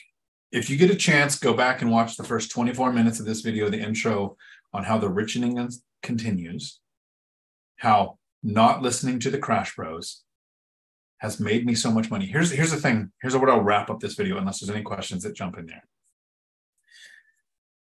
I made a video with Michael Zuber and the Lumberjack Landlord this week, laughing together, collectively the three of us, and it's okay. We are friends. We've met. We are friends. We hang out all the time, at least on Zoom. We laughed about me losing $1 million. I lost $1 million because I listened to Dave Ramsey. But we laughed about it. The intro to this video, that 5% change in small multifamily is going to make me more than $1 million growth in net worth in the next year, easily. The person who owns assets will benefit from changes. I can't think in my entire life a time when changes happened that hurt somebody who had fixed rate debt that gets easier to pay over time on assets that appreciate and actually grow in value when inflation happens. In an asset class specifically like real estate, where rents have gone up or flatlined, never gone down since 1940 when we started tracking the data. And then changes can happen where BAH goes up. Housing authorities can increase what they'll pay for Section 8. New lending requirements can make your asset class go up in value because now there's more demand. REI owners, love to go over your lease agreement when you're here. Sure, I'll bring one. I've got 2 that I'm re-signing this week. I'm reading over it now. Curious, how you add addendums? I actually just type them in. It's a Word document. I send it to you so you can go in, change, add things. I added the one place where I have the wood stove is for decoration only, not to be used. The other one I put in fireplace is for decoration, not to be used, because they weren't in my lease before. But we're at a point now where the county is saying, we don't want you to use wood sources of heat unless it's the only source of heat. And both of them have baseboard and cadets, and one has an HVAC system. So I added that to the list. You can actually just make changes like that. Wealth Building Journey, thank you for the link to my course, where currently, because I haven't figured out how to change it, it's taking $100 off of anybody who joins the course. The binder course is free. There's no charge for that. How to raise your rents, where you get your tenant to ask for the increase and be happy at the end of it. Did a whiteboard example that broke my map earlier, and on demonstrating how, and now you guys know it's not a green screen. It's like physically tapestries, and there's different ones there, depending on what I feel like that day. Oh, they're clipped together. I guess I can't show you them. The struggle is real. Curtis, question. Thank you for that. For utilities, do you bill back water, waste bill, or include it in the rent? For Section 8, it is basically included in the rent, right? You can't charge for utilities, but if your rent can cover what that expense would be in your rent and you're happy with it, sure. Whenever possible, I have all utilities in the tenants' names. The only exceptions are I've got a couple of municipalities that will only let the property owner pay the water and sewer bill. So for those in the lease, for Section 8, yes, it's included in the rent. But all of the other tenants, it says, here's the rent, here's the fee for water, sewer. At the fourplex, I pay for a dumpster, so the tenants pay percentage of that. So I just charge that back. With water, you have to know your local laws. You're not allowed to charge more than the utilities. So in that situation, what you would do is you would go 1 month in the arrears. I got the bill, you pay the bill, then that bill goes to the tenant the next month. Here was your water bill, so that you're going to collect that amount. There might be a month where you don't get paid if the tenant moves out because you're a month in the arrears. Your goal is to keep tenants more than a year anyway. So by the time that's such a small percentage of your revenue, it won't matter. What I do is I've got this one where the water bill is usually around $47 a month. So I charge 55 or 60, depending on which tenant I'm talking to, that for that month. And then they pay all throughout the year. And in the summer, 1 or 2 of the months, the water bill is going to be $70 or $80. I think it might have hit $100 one year, but that little bit more every month is always balanced out. So I just do a consistent amount. So if you know your rental and you've had it long enough and you know what the water is going to cost, you can do that. But the most safe, most legal in most areas is to actually just do a month in the rear, get the bill, show a screenshot to the tenant with the next month, and that's what their rent is. So they pay that. That is a good question.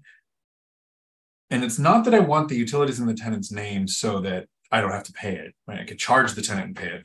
I want as many of the utilities in the tenant's name because I never want the issue where you see the meme where the landlord calls the tenant and says, hey, why is the power bill so high? And the tenant says, I don't know. Come on over and let's talk about it. The door's always wide open, which means they're running the AC or they're running the heat or something like that. I don't want to be thinking about what is the tenant doing, right? Them paying as many, the power, gas, all of those kind of utilities in their name makes them less likely to waste your money. Well, thank you all for hanging out with me on a Tuesday. BuzzTune, I learned a lot from people's story in the course live stream. Really enjoyed it. I do too. I really like it because the course is, everybody's on Zoom and we go deep dive into your situation and what's next and what are the mistakes you could be making. And kind of like here in the live stream, except everybody's Zoom and talking to each other, someone else is going to ask a question that's going to tell you something maybe you didn't even think of or didn't think to ask. So I kind of like those. I look forward to talking to you all later. If you're in the course, we're doing the call Saturday. So if you go to DionTalk.com, this will be what I wrap up with. The binder course is free. In the binder course, I also include my spreadsheet on income and expenses that me and my CPA created to track for tax purposes for free. That's in there. And my seller finance letter is in there for free. You can book an hour with me. I'm trying to limit that to once a week. But now you can book an hour with me because I'm super lazy, but I like helping people. And I just did one last week. Generally, you're going to get the booked hour and then 1 or 2 more Zoom calls after that because a couple of weeks later, you'll have more questions. Those ones are free. It doesn't cost anything. The charge to book the hour isn't because I'm trying to make money. The charge is because to book an hour, to get one-on-one time, I want to make sure it's somebody who's ready to take action. It's actually going to use the information. So that I'm not wasting my time on more people like that. That's what this is for. This is for the people who don't want to pay anything, but want to sit back and learn as much as possible. I'm here every week for free. Or you could take the course for financial freedom for the lazy person, which right now is discounted because I haven't figured out how to fix the discount. And all through the month of October, every Saturday, we're doing a live Zoom call for the course. MG, hi Dion. Howdy MG. I have 9 single family rentals, all purchased since 2020. Awesome. How many have I purchased since 2020? I think we're about the same.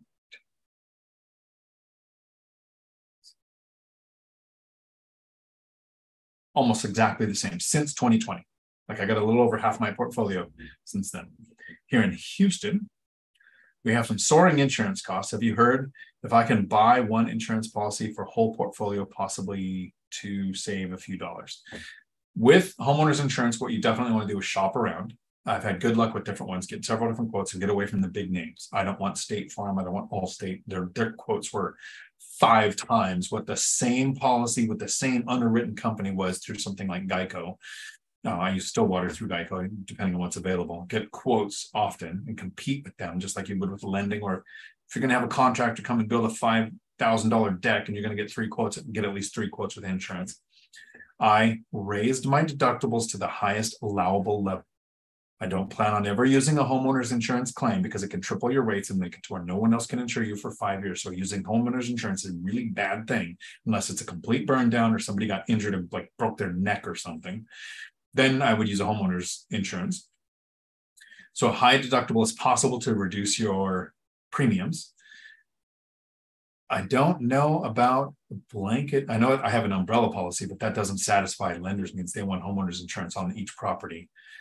But I would do that. Shop for rates, raise your deductibles, keep good reserves so that you can handle the deductible if you have an issue. Yeah, and insurance, I had an 80% increase in insurance last year, which sounds like a lot, but it was less than $100 a month. I think insurance and taxes together was less than $100 a month per property. And rents went up a lot more than that. Last year was the year I did the binder strategy across the board. Wealth building journey. I'm going to mess up this last name. Elizabeth H. Mrs. H. And of course, it's in California. Missed it. Dan, did you see the professional tenant story? I did. Yeah, I think she stayed in an Airbnb for a while and racked up a bunch of stuff. And something, I didn't read the article, but it's something about the owner didn't file their licensing right. So it was more like a tenant situation. Yep. Know your laws. And if you're investing in California, definitely know your laws. Jason, love the course, learned so much. Thank you. Appreciate it. Chenda, skip my question regarding distance to rental property. Let me go up and see if thank you for the reminder, Chenda. How far is too far to buy a rental property if I am self-managing them? How far are your properties from your home? Generally, thank you for pointing out that I missed the question. I'm sorry that I did that. If I ever miss your question, anybody, make sure you repost because I'll catch it eventually. Or somebody will catch it.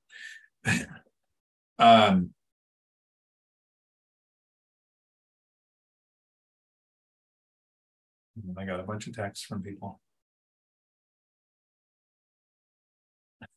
Matt texted me, hey, your banner's down. Matt, you missed earlier when we did the banner for the whiteboard and then the map broke. Thanks for texting me, though. I appreciate it in case I missed it. Good stuff.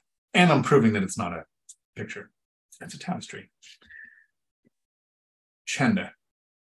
All of my properties when I first started investing were in Pierce and Thurston County, all within about an hour of where I lived and invested. If I was going to go more than an hour, generally when I was starting out and working full-time while raising kids, I probably would have went the millennial Mike route and invested out of state, used property management, been more hands-on.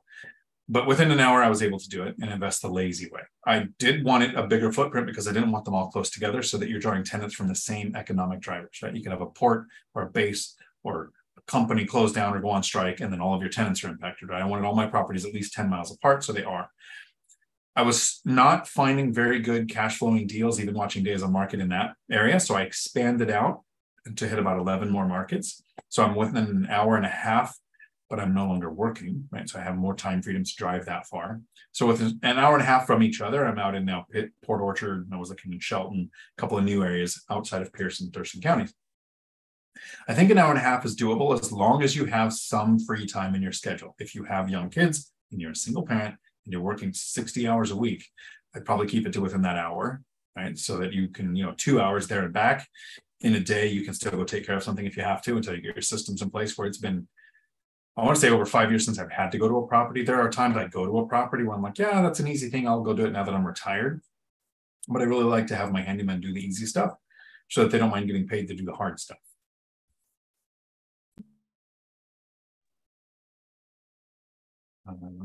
So that's how I look at that, Chandler.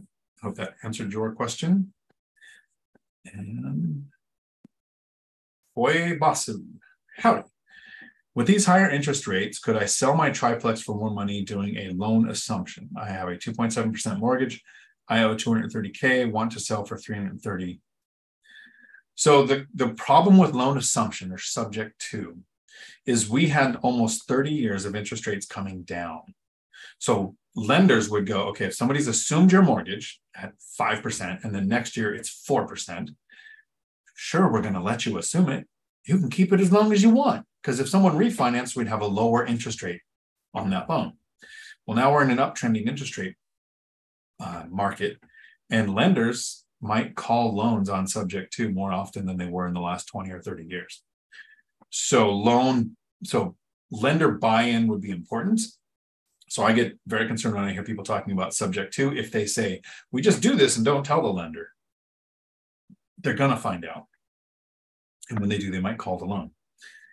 So you might get a higher price. If you want to get a higher price, loan assumption is an option. I think until you list it and you see what offers come in, you might be surprised at where the price actually is. It doesn't cost you to list. I think right now, cleaner properties sell higher than properties that need work. Properties that need work will sit longer and get lower offers eventually. So if there's any kind of repairs that you can do, I think this is a market where repairs get a good return in your sales price versus 3 or 4 years ago. You could put a crap thing on the market and there was tons of offers because there was so much demand, low interest rates, prices weren't as high as they are now. And there's a big shift. And this is why one of the reasons why real estate continues to go up over the next couple of years. And it's kind of a concept that's hard to put into words. I'm half a century old. And in half a century, 50 years, I grew up with a prolonged government shutdown, a pandemic, a big earthquake, a stock market crash. If something happens, you're going to lose everything. And in 2020, I'm going to give a Walking Dead example here. A shift happened that very few people realized, but it fundamentally changed the entire landscape. So here's a Walking Dead reference for everybody if you've ever watched the show. How many people watch zombie movies in the 80s, 90s, 2000s? Every single zombie show was the same. Something caused corpses to come back to life, and if one bit you, you became a zombie. In The Walking Dead, this is the first show that did this, and now, like 50 shows, not even associated with that Walking Dead universe, do this. Everyone is infected, and if you die, you become a zombie. That never happened before. That mental shift, you don't even realize it happened until somebody points it out. Right? This is the glass shattering moment on the change to the zombie genre. This is the glass shattering moment in the real estate world. The economy shut down. We had a pandemic. We had an eviction moratorium. Nobody had to pay their rent and you couldn't kick them out. Hey, here's EIDL loans. Here's stimulus. Here's unemployment, extra unemployment. Here's $46 billion in rent relief for the tenants who don't pay their rent. And hardly anybody lost their properties. Less than 1% of those that went into forbearance went into foreclosure, and less than those are going to actually go through foreclosures than would have in 2019. As a species in the United States, as a race of people, we are more confident in real estate than we have ever been before. Now, everyone expects a crash to happen, but the government's here to pick us up. They're going to do forbearance. They're going to do EIDL. They're going to do stimulus. They're going to turn the money printer on and go brr, and everybody will be okay. So people are more willing to get into real estate now than at any point in time. That's a huge mental shift.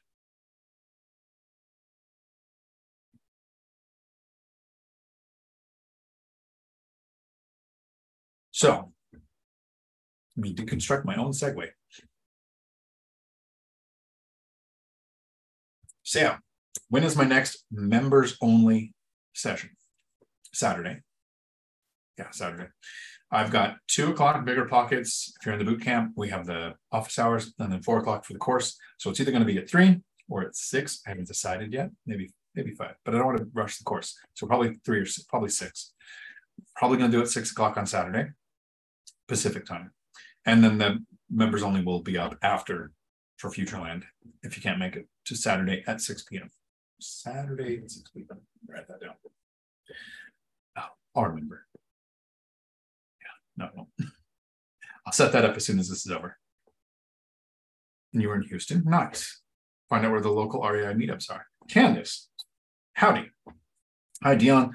Finally caught you live. How is the Burr house hack going? I just got one myself looking for a good plumber.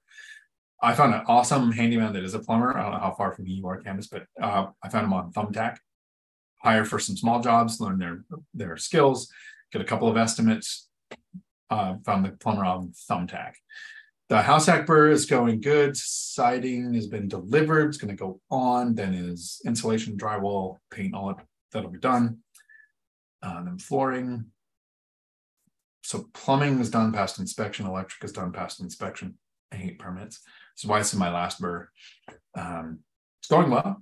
I don't have the other unit rented out yet. I didn't plan on doing it until around January. It might be earlier than that, but I doubt it. So let me know how yours goes. I'm curious. Master Coach University. Howdy, MCU. The problem with the richening is that it makes it harder to accumulate property. So when that, but it's a good, so and, I'm going to put an and at the end here. So when one is accumulation mode, it seems that this process will slow the road for financial freedom. Are you willing to house hack? This 5% down for duplex, triplex, and fourplex is a game changer if you're starting out. So yeah, it increases demand. It causes the richening to continue. Since I was born, I've never seen a year where anybody said, this is a great year to buy real estate. 2011, we're at the bottom of the market. You know what everybody was saying? 2011, I heard this every day. Oh, double dip recession. We're going to get another crash. Don't buy that asset. Stupid people talking. 2013, prices are above 2008. Everybody's screaming, oh, it's unsustainable. We've had prices this high before. And look at the crash that happened. It didn't happen because of prices. It happened because of over 50% adjustable rate mortgages, ninja loans, 104% loan to value, so you can wrap the closing costs up in there. 2015, we were going to have a silver tsunami. All the baby boomers were going to start retiring, and it was going to be a flood of inventory. 2018, interest rates went above 6%. 2020, we had a housing eviction moratorium and rent freeze. Every single year for over 50 years, I've heard of this is a terrible time to do this. You're going to hear a reason why now is different. But the person buying now. And so Master Coach University, that's a great question. I love that you posited it. When I started, I thought, okay, 10 years, financial freedom. If I buy a rental every couple of years, in 10 years, I'll have 5. And if, with rents increases and principal pay down, eventually in the binder strategy, I switched to small multifamily. So it wasn't a rental every other year. It was small multifamily. So it became 18 units instead of 10 or 5. I didn't go, I'm going to start investing. I want to be retired in 2 years. And so many people that I talk to now in 2023 that haven't invested at all, whether they're 60 or 30, they're like, I want to start investing. But it's so hard. I won't be retired in 2 years. There's no way I can do this. A friend of mine has a 24-year-old daughter, and the daughter was saying, there's no way I will ever be able to save more than $1,000. People just can't do that. And I would have to save about $16,000 to go and buy a duplex. So it's not possible in her mind because it won't happen soon enough. If you're starting now, you are not going to retire in 2026. Financial freedom would happen in 2033.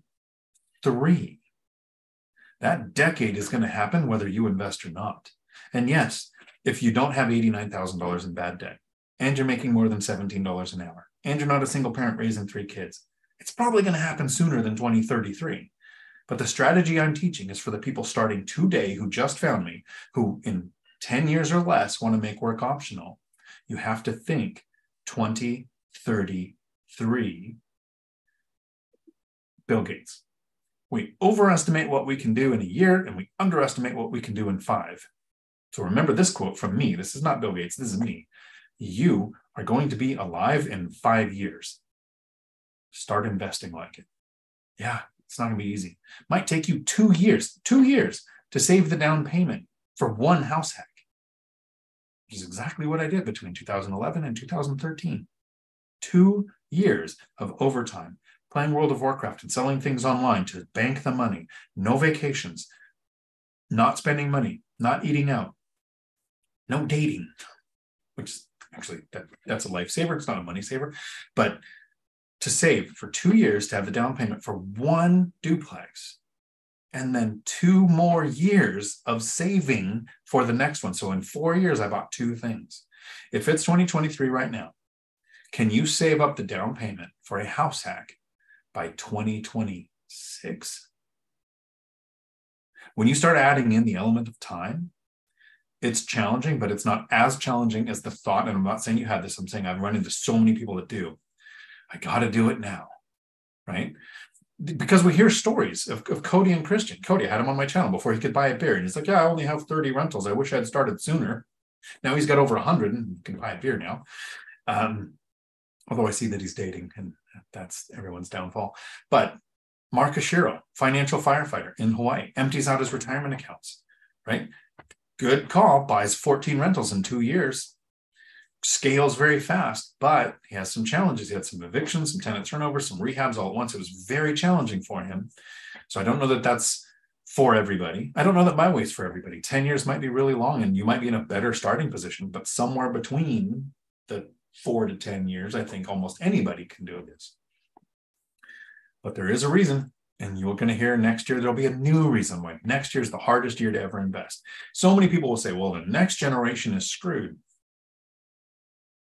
Last year, the largest group of home buyers was millennials at 43%, increased from the year before when they purchased 37%. It's a big number of them buying it. Then they go, well, then Gen Z must be screwed. No. At the age of 25, you can Google this because nothing on the internet is incorrect. That's what Abraham Lincoln said. But if you Google this, at the age of 25, Gen Z owns more homes than both Gen X and millennials did at the age of 25.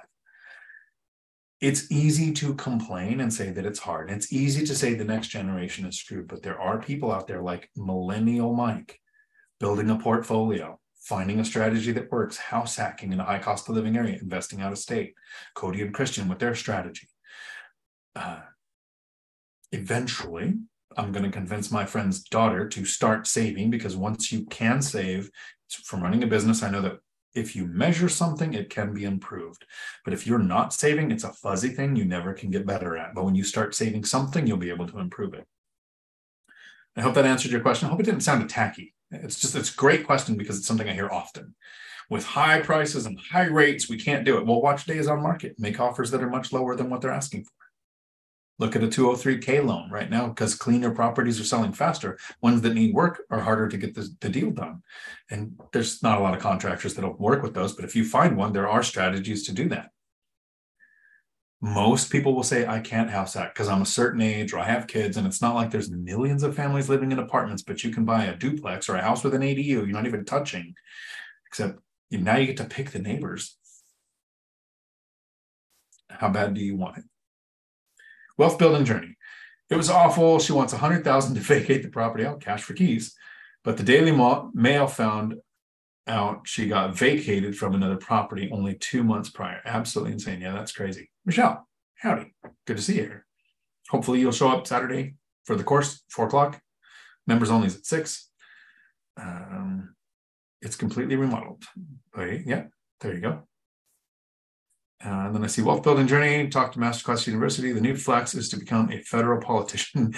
It's like they know when to buy stocks before some major event happens or make laws that benefit people who own properties. So weird. Go figure. Yeah. BuzzTune. Yep. Hyder. When I hear it's customers retiring, I ask way too many questions. What did I miss from Hyder? Yeah. Me too. Learning. Yep. Cody. Howdy. Hope to see you Saturday. JMC. Howdy. In one of your recent videos, you said it's going to be harder and harder to invest in multifamily real estate in general. Is that true? Can achieve financial freedom in 10 years possible? I said it was going to be harder to invest in small multifamily. Why did I say that? Why would I say multifamily? 5 units or more. Yeah, it's because it's not the asset class that I choose, mostly because they don't have fixed rate debt. But harder to invest in multifamily. There's more demand now, especially with the 5% down option, which makes it easier to invest in small multifamily. If you could email me the video I said that in, if you know where it is, that would be great, because I would want to know what I was thinking when I said that. I did say that every year there's going to be a reason why it is harder to invest, and you're never going to see a year where everybody says, this is so easy, this is the year. We'll look back and go, that was the best year. 2011 was the bottom of the market, and if you had cash, you could become much richer. 2022, I think, according to Zuber, there was one of those years, 2021, 2022, affordability index, that it was the best year to buy, second best year in 50 years, right? We can look back and know those kind of things, but looking forward, yes, I think it's possible. Absolutely. I think somebody like Dividend Dave, who's got his duplex, Josh and Mary from, the REI Stoners who just got their duplex this year, in 10 years, absolutely are set up to be retired, or at least have work be optional. They might be working because they like to do something. We'll see. So yes, 10 years is still possible. And I think everything I just covered with the Master Coach University, I said that that's still possible too. And I see you says here, so the house hack is a way to leverage the richening in favor of the buy side. Kinda. When I talk about house hacking, it was a huge factor for me because I had a bad debt to income ratio. I had low income. I had 3 kids to raise. If you don't have all of those expenses and barriers and you have a high income, house hacking has less of an impact. If you can save $2,000 to $8,000 a month, saving another $1,000 is less of a thing than if I could save $500 a month and all of a sudden I had another $1,200 on top of that, almost tripling my savings rate, right? That had a huge impact. So one of the reasons why richening is going to continue is if you have the income to buy properties and demand for those properties goes up because of products like 5% down on small multifamily, but you could buy it not owner occupied with 20% down, but now the value goes up because more people are competing for those. The richening continues even if you're not house hacking. So I'm trying to be fair. I don't think real estate's the best way or the only way. It's the best way for me, right? Stocks work better for people like Joe Kuhn. Now, he also did some live-in flips, right? And then used the IRS 121 rule to generate massive gains and redeploy that in stocks. So he's a super smart guy. That's why I talk about watching his channel. You should be watching Joe Kuhn, Kuhn, here on YouTube. He retired with stocks. So I don't own any stocks. I wouldn't. If somebody gave me stocks and they came with free tacos, I'd still sell them and buy real estate. And then there's starting and growing a business where you grow it to where it's large enough for somebody else to run it, right? There's like all these ways to reach financial freedom. None of them are better than the other, but one of them is best for you. And for me, it was house hacking because of the barriers that I had, because of the timeline that I had, and because of the low income that I had up until the last 2.5 years. Then I started making a lot of money because they knew I didn't need the job anymore. Weird how that works. D. Stewart, howdy. If Republicans win the election, they won't. Here's why Republicans won't win. Because you can't get religion out of your brain. Not a political channel. If Democrats would let go of gun control, they'd have a lot more voters. If Republicans would let go of religion, they'd have a lot more voters. And neither one will do that. I still see it being a split government, which is good for real estate and good for stocks, because a split government doesn't do a lot of changes. Not a lot of changes provides stability. So what we want is a split government.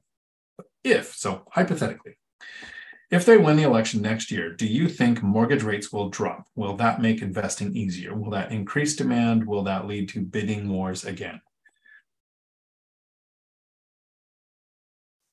I don't know which party's in place is going to change the interest rates. I don't think it's Republicans or Democrats. I think it's the Fed.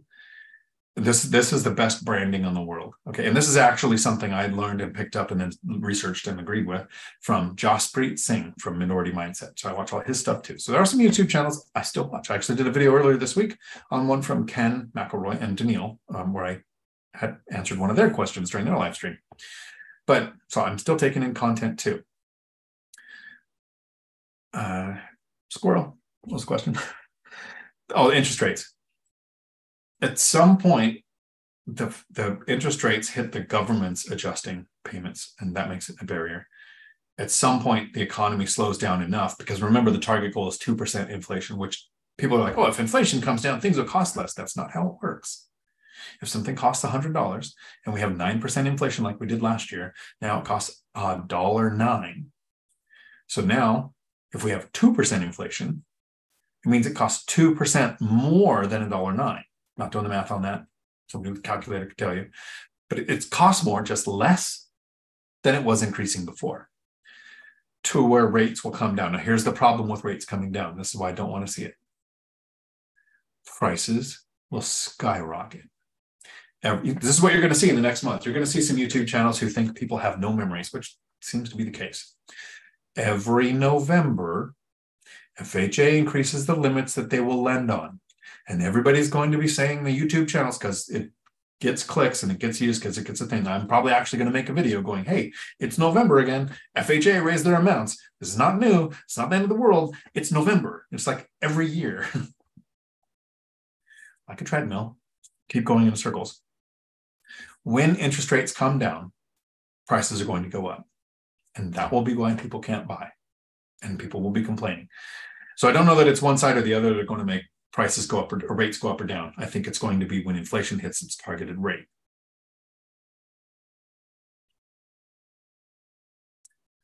And wealth building journey, I'm going to look up housing affordability in the months and up to a year after a recession back to the 70s. I think there may be a pattern there. Except wealth building journey, here's my and, right? If you understand what I'm saying here. I'm not saying but, I'm saying and.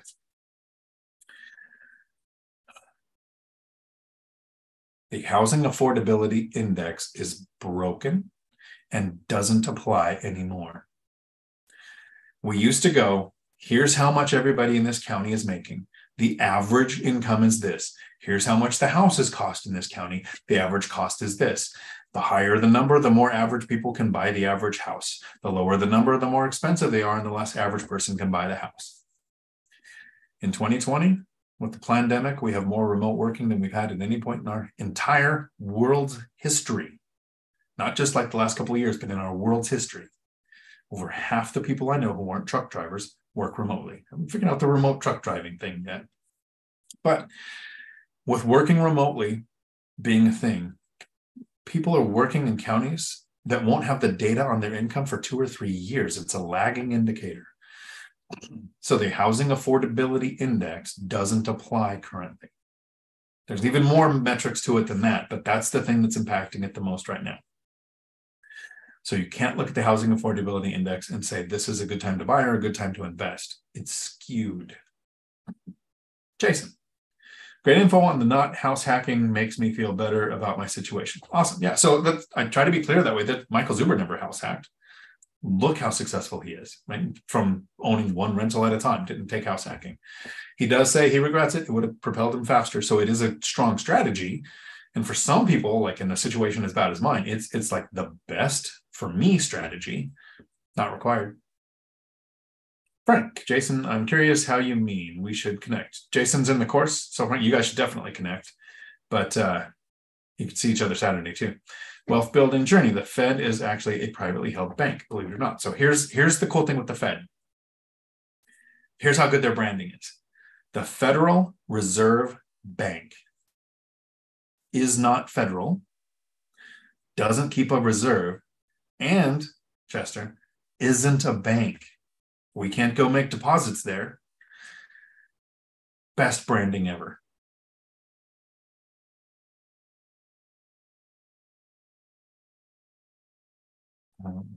Government-sponsored enterprise. There you go.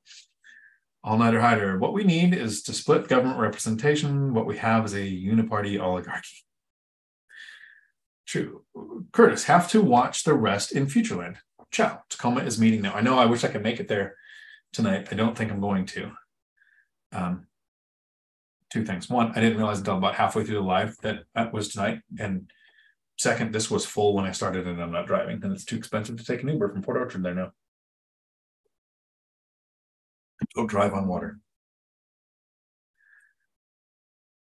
Jason. Frank, I don't want to house hack because I'm attached to the memories in my house. I think I can afford to do it without house hacking, but the new 5% down was making me nervous. So if you could save a down payment, 20%, 25% buy a small multifamily, the 5% down is increasing the demand on that asset, which is going to cause its value to go up in the next couple of years.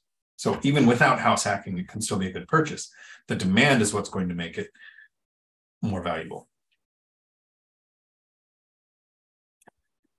Okay, I'll give it one more minute for any last wrap-up questions here. We've been doing this for 2 hours now. Remember, if you get a chance, if you came in late, the first 24 minutes explain why the richening continues.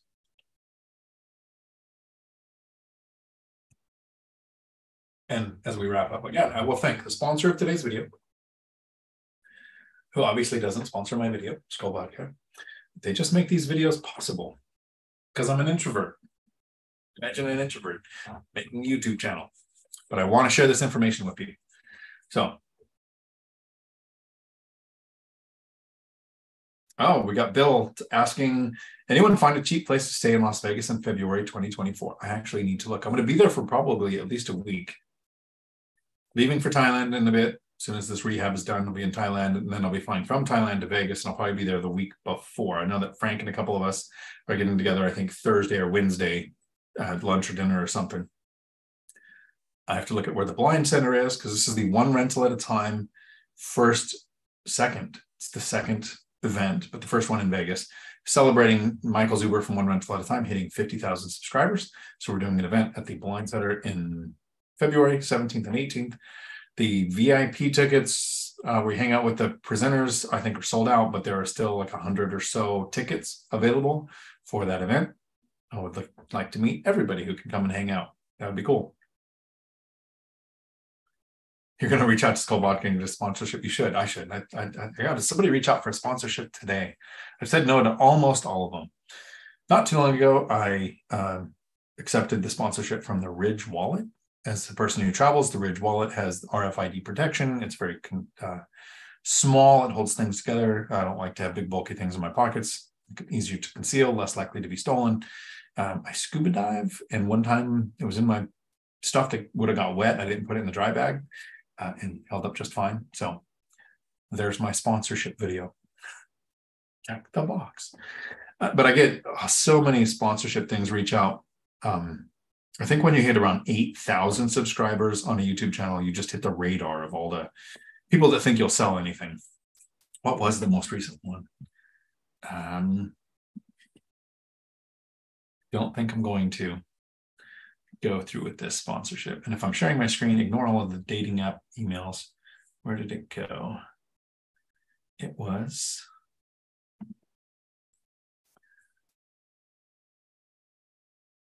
researching, creating, and publishing a low content book on Amazon.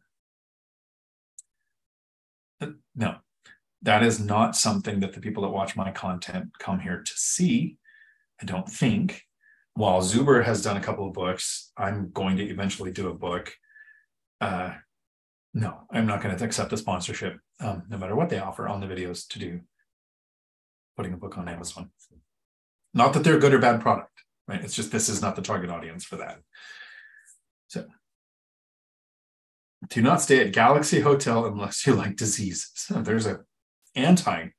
They are not going to sponsor this channel. Still working over here. Thanks everyone, all-nighter. Awesome. I will reach out. Definitely not cheap, but I'll be at the Venetian and would love to meet up Thursday or Friday. Cool. I'm probably going to be off strip. Normally I've stayed. So throughout the years, Treasure Island, just kind of dated now. Caesars. I stayed at Mandalay one time, but it was like a slow season and the tram wasn't running, and I was like stuck at the end of the strip. But this one, I'm going to be somewhere close to the blind center so I can mostly hang out with the people that are there for the event. So normally I try not to stay in Vegas longer than 4 days because not sleeping for 4 days will kill you. And that is the city that I never sleep in. But I think I'm going to stay a week this time. Thank you all very much for hanging out with me on a Tuesday. I will be back here next week on Tuesday. I have some videos coming out Thursday. I have the course. And if you're on BiggerPockets boot camps, I'll see you Saturday at 2. And if you're on my course, I'll see you Saturday at 4. Until my next video, thanks for coming to my Dion Talk.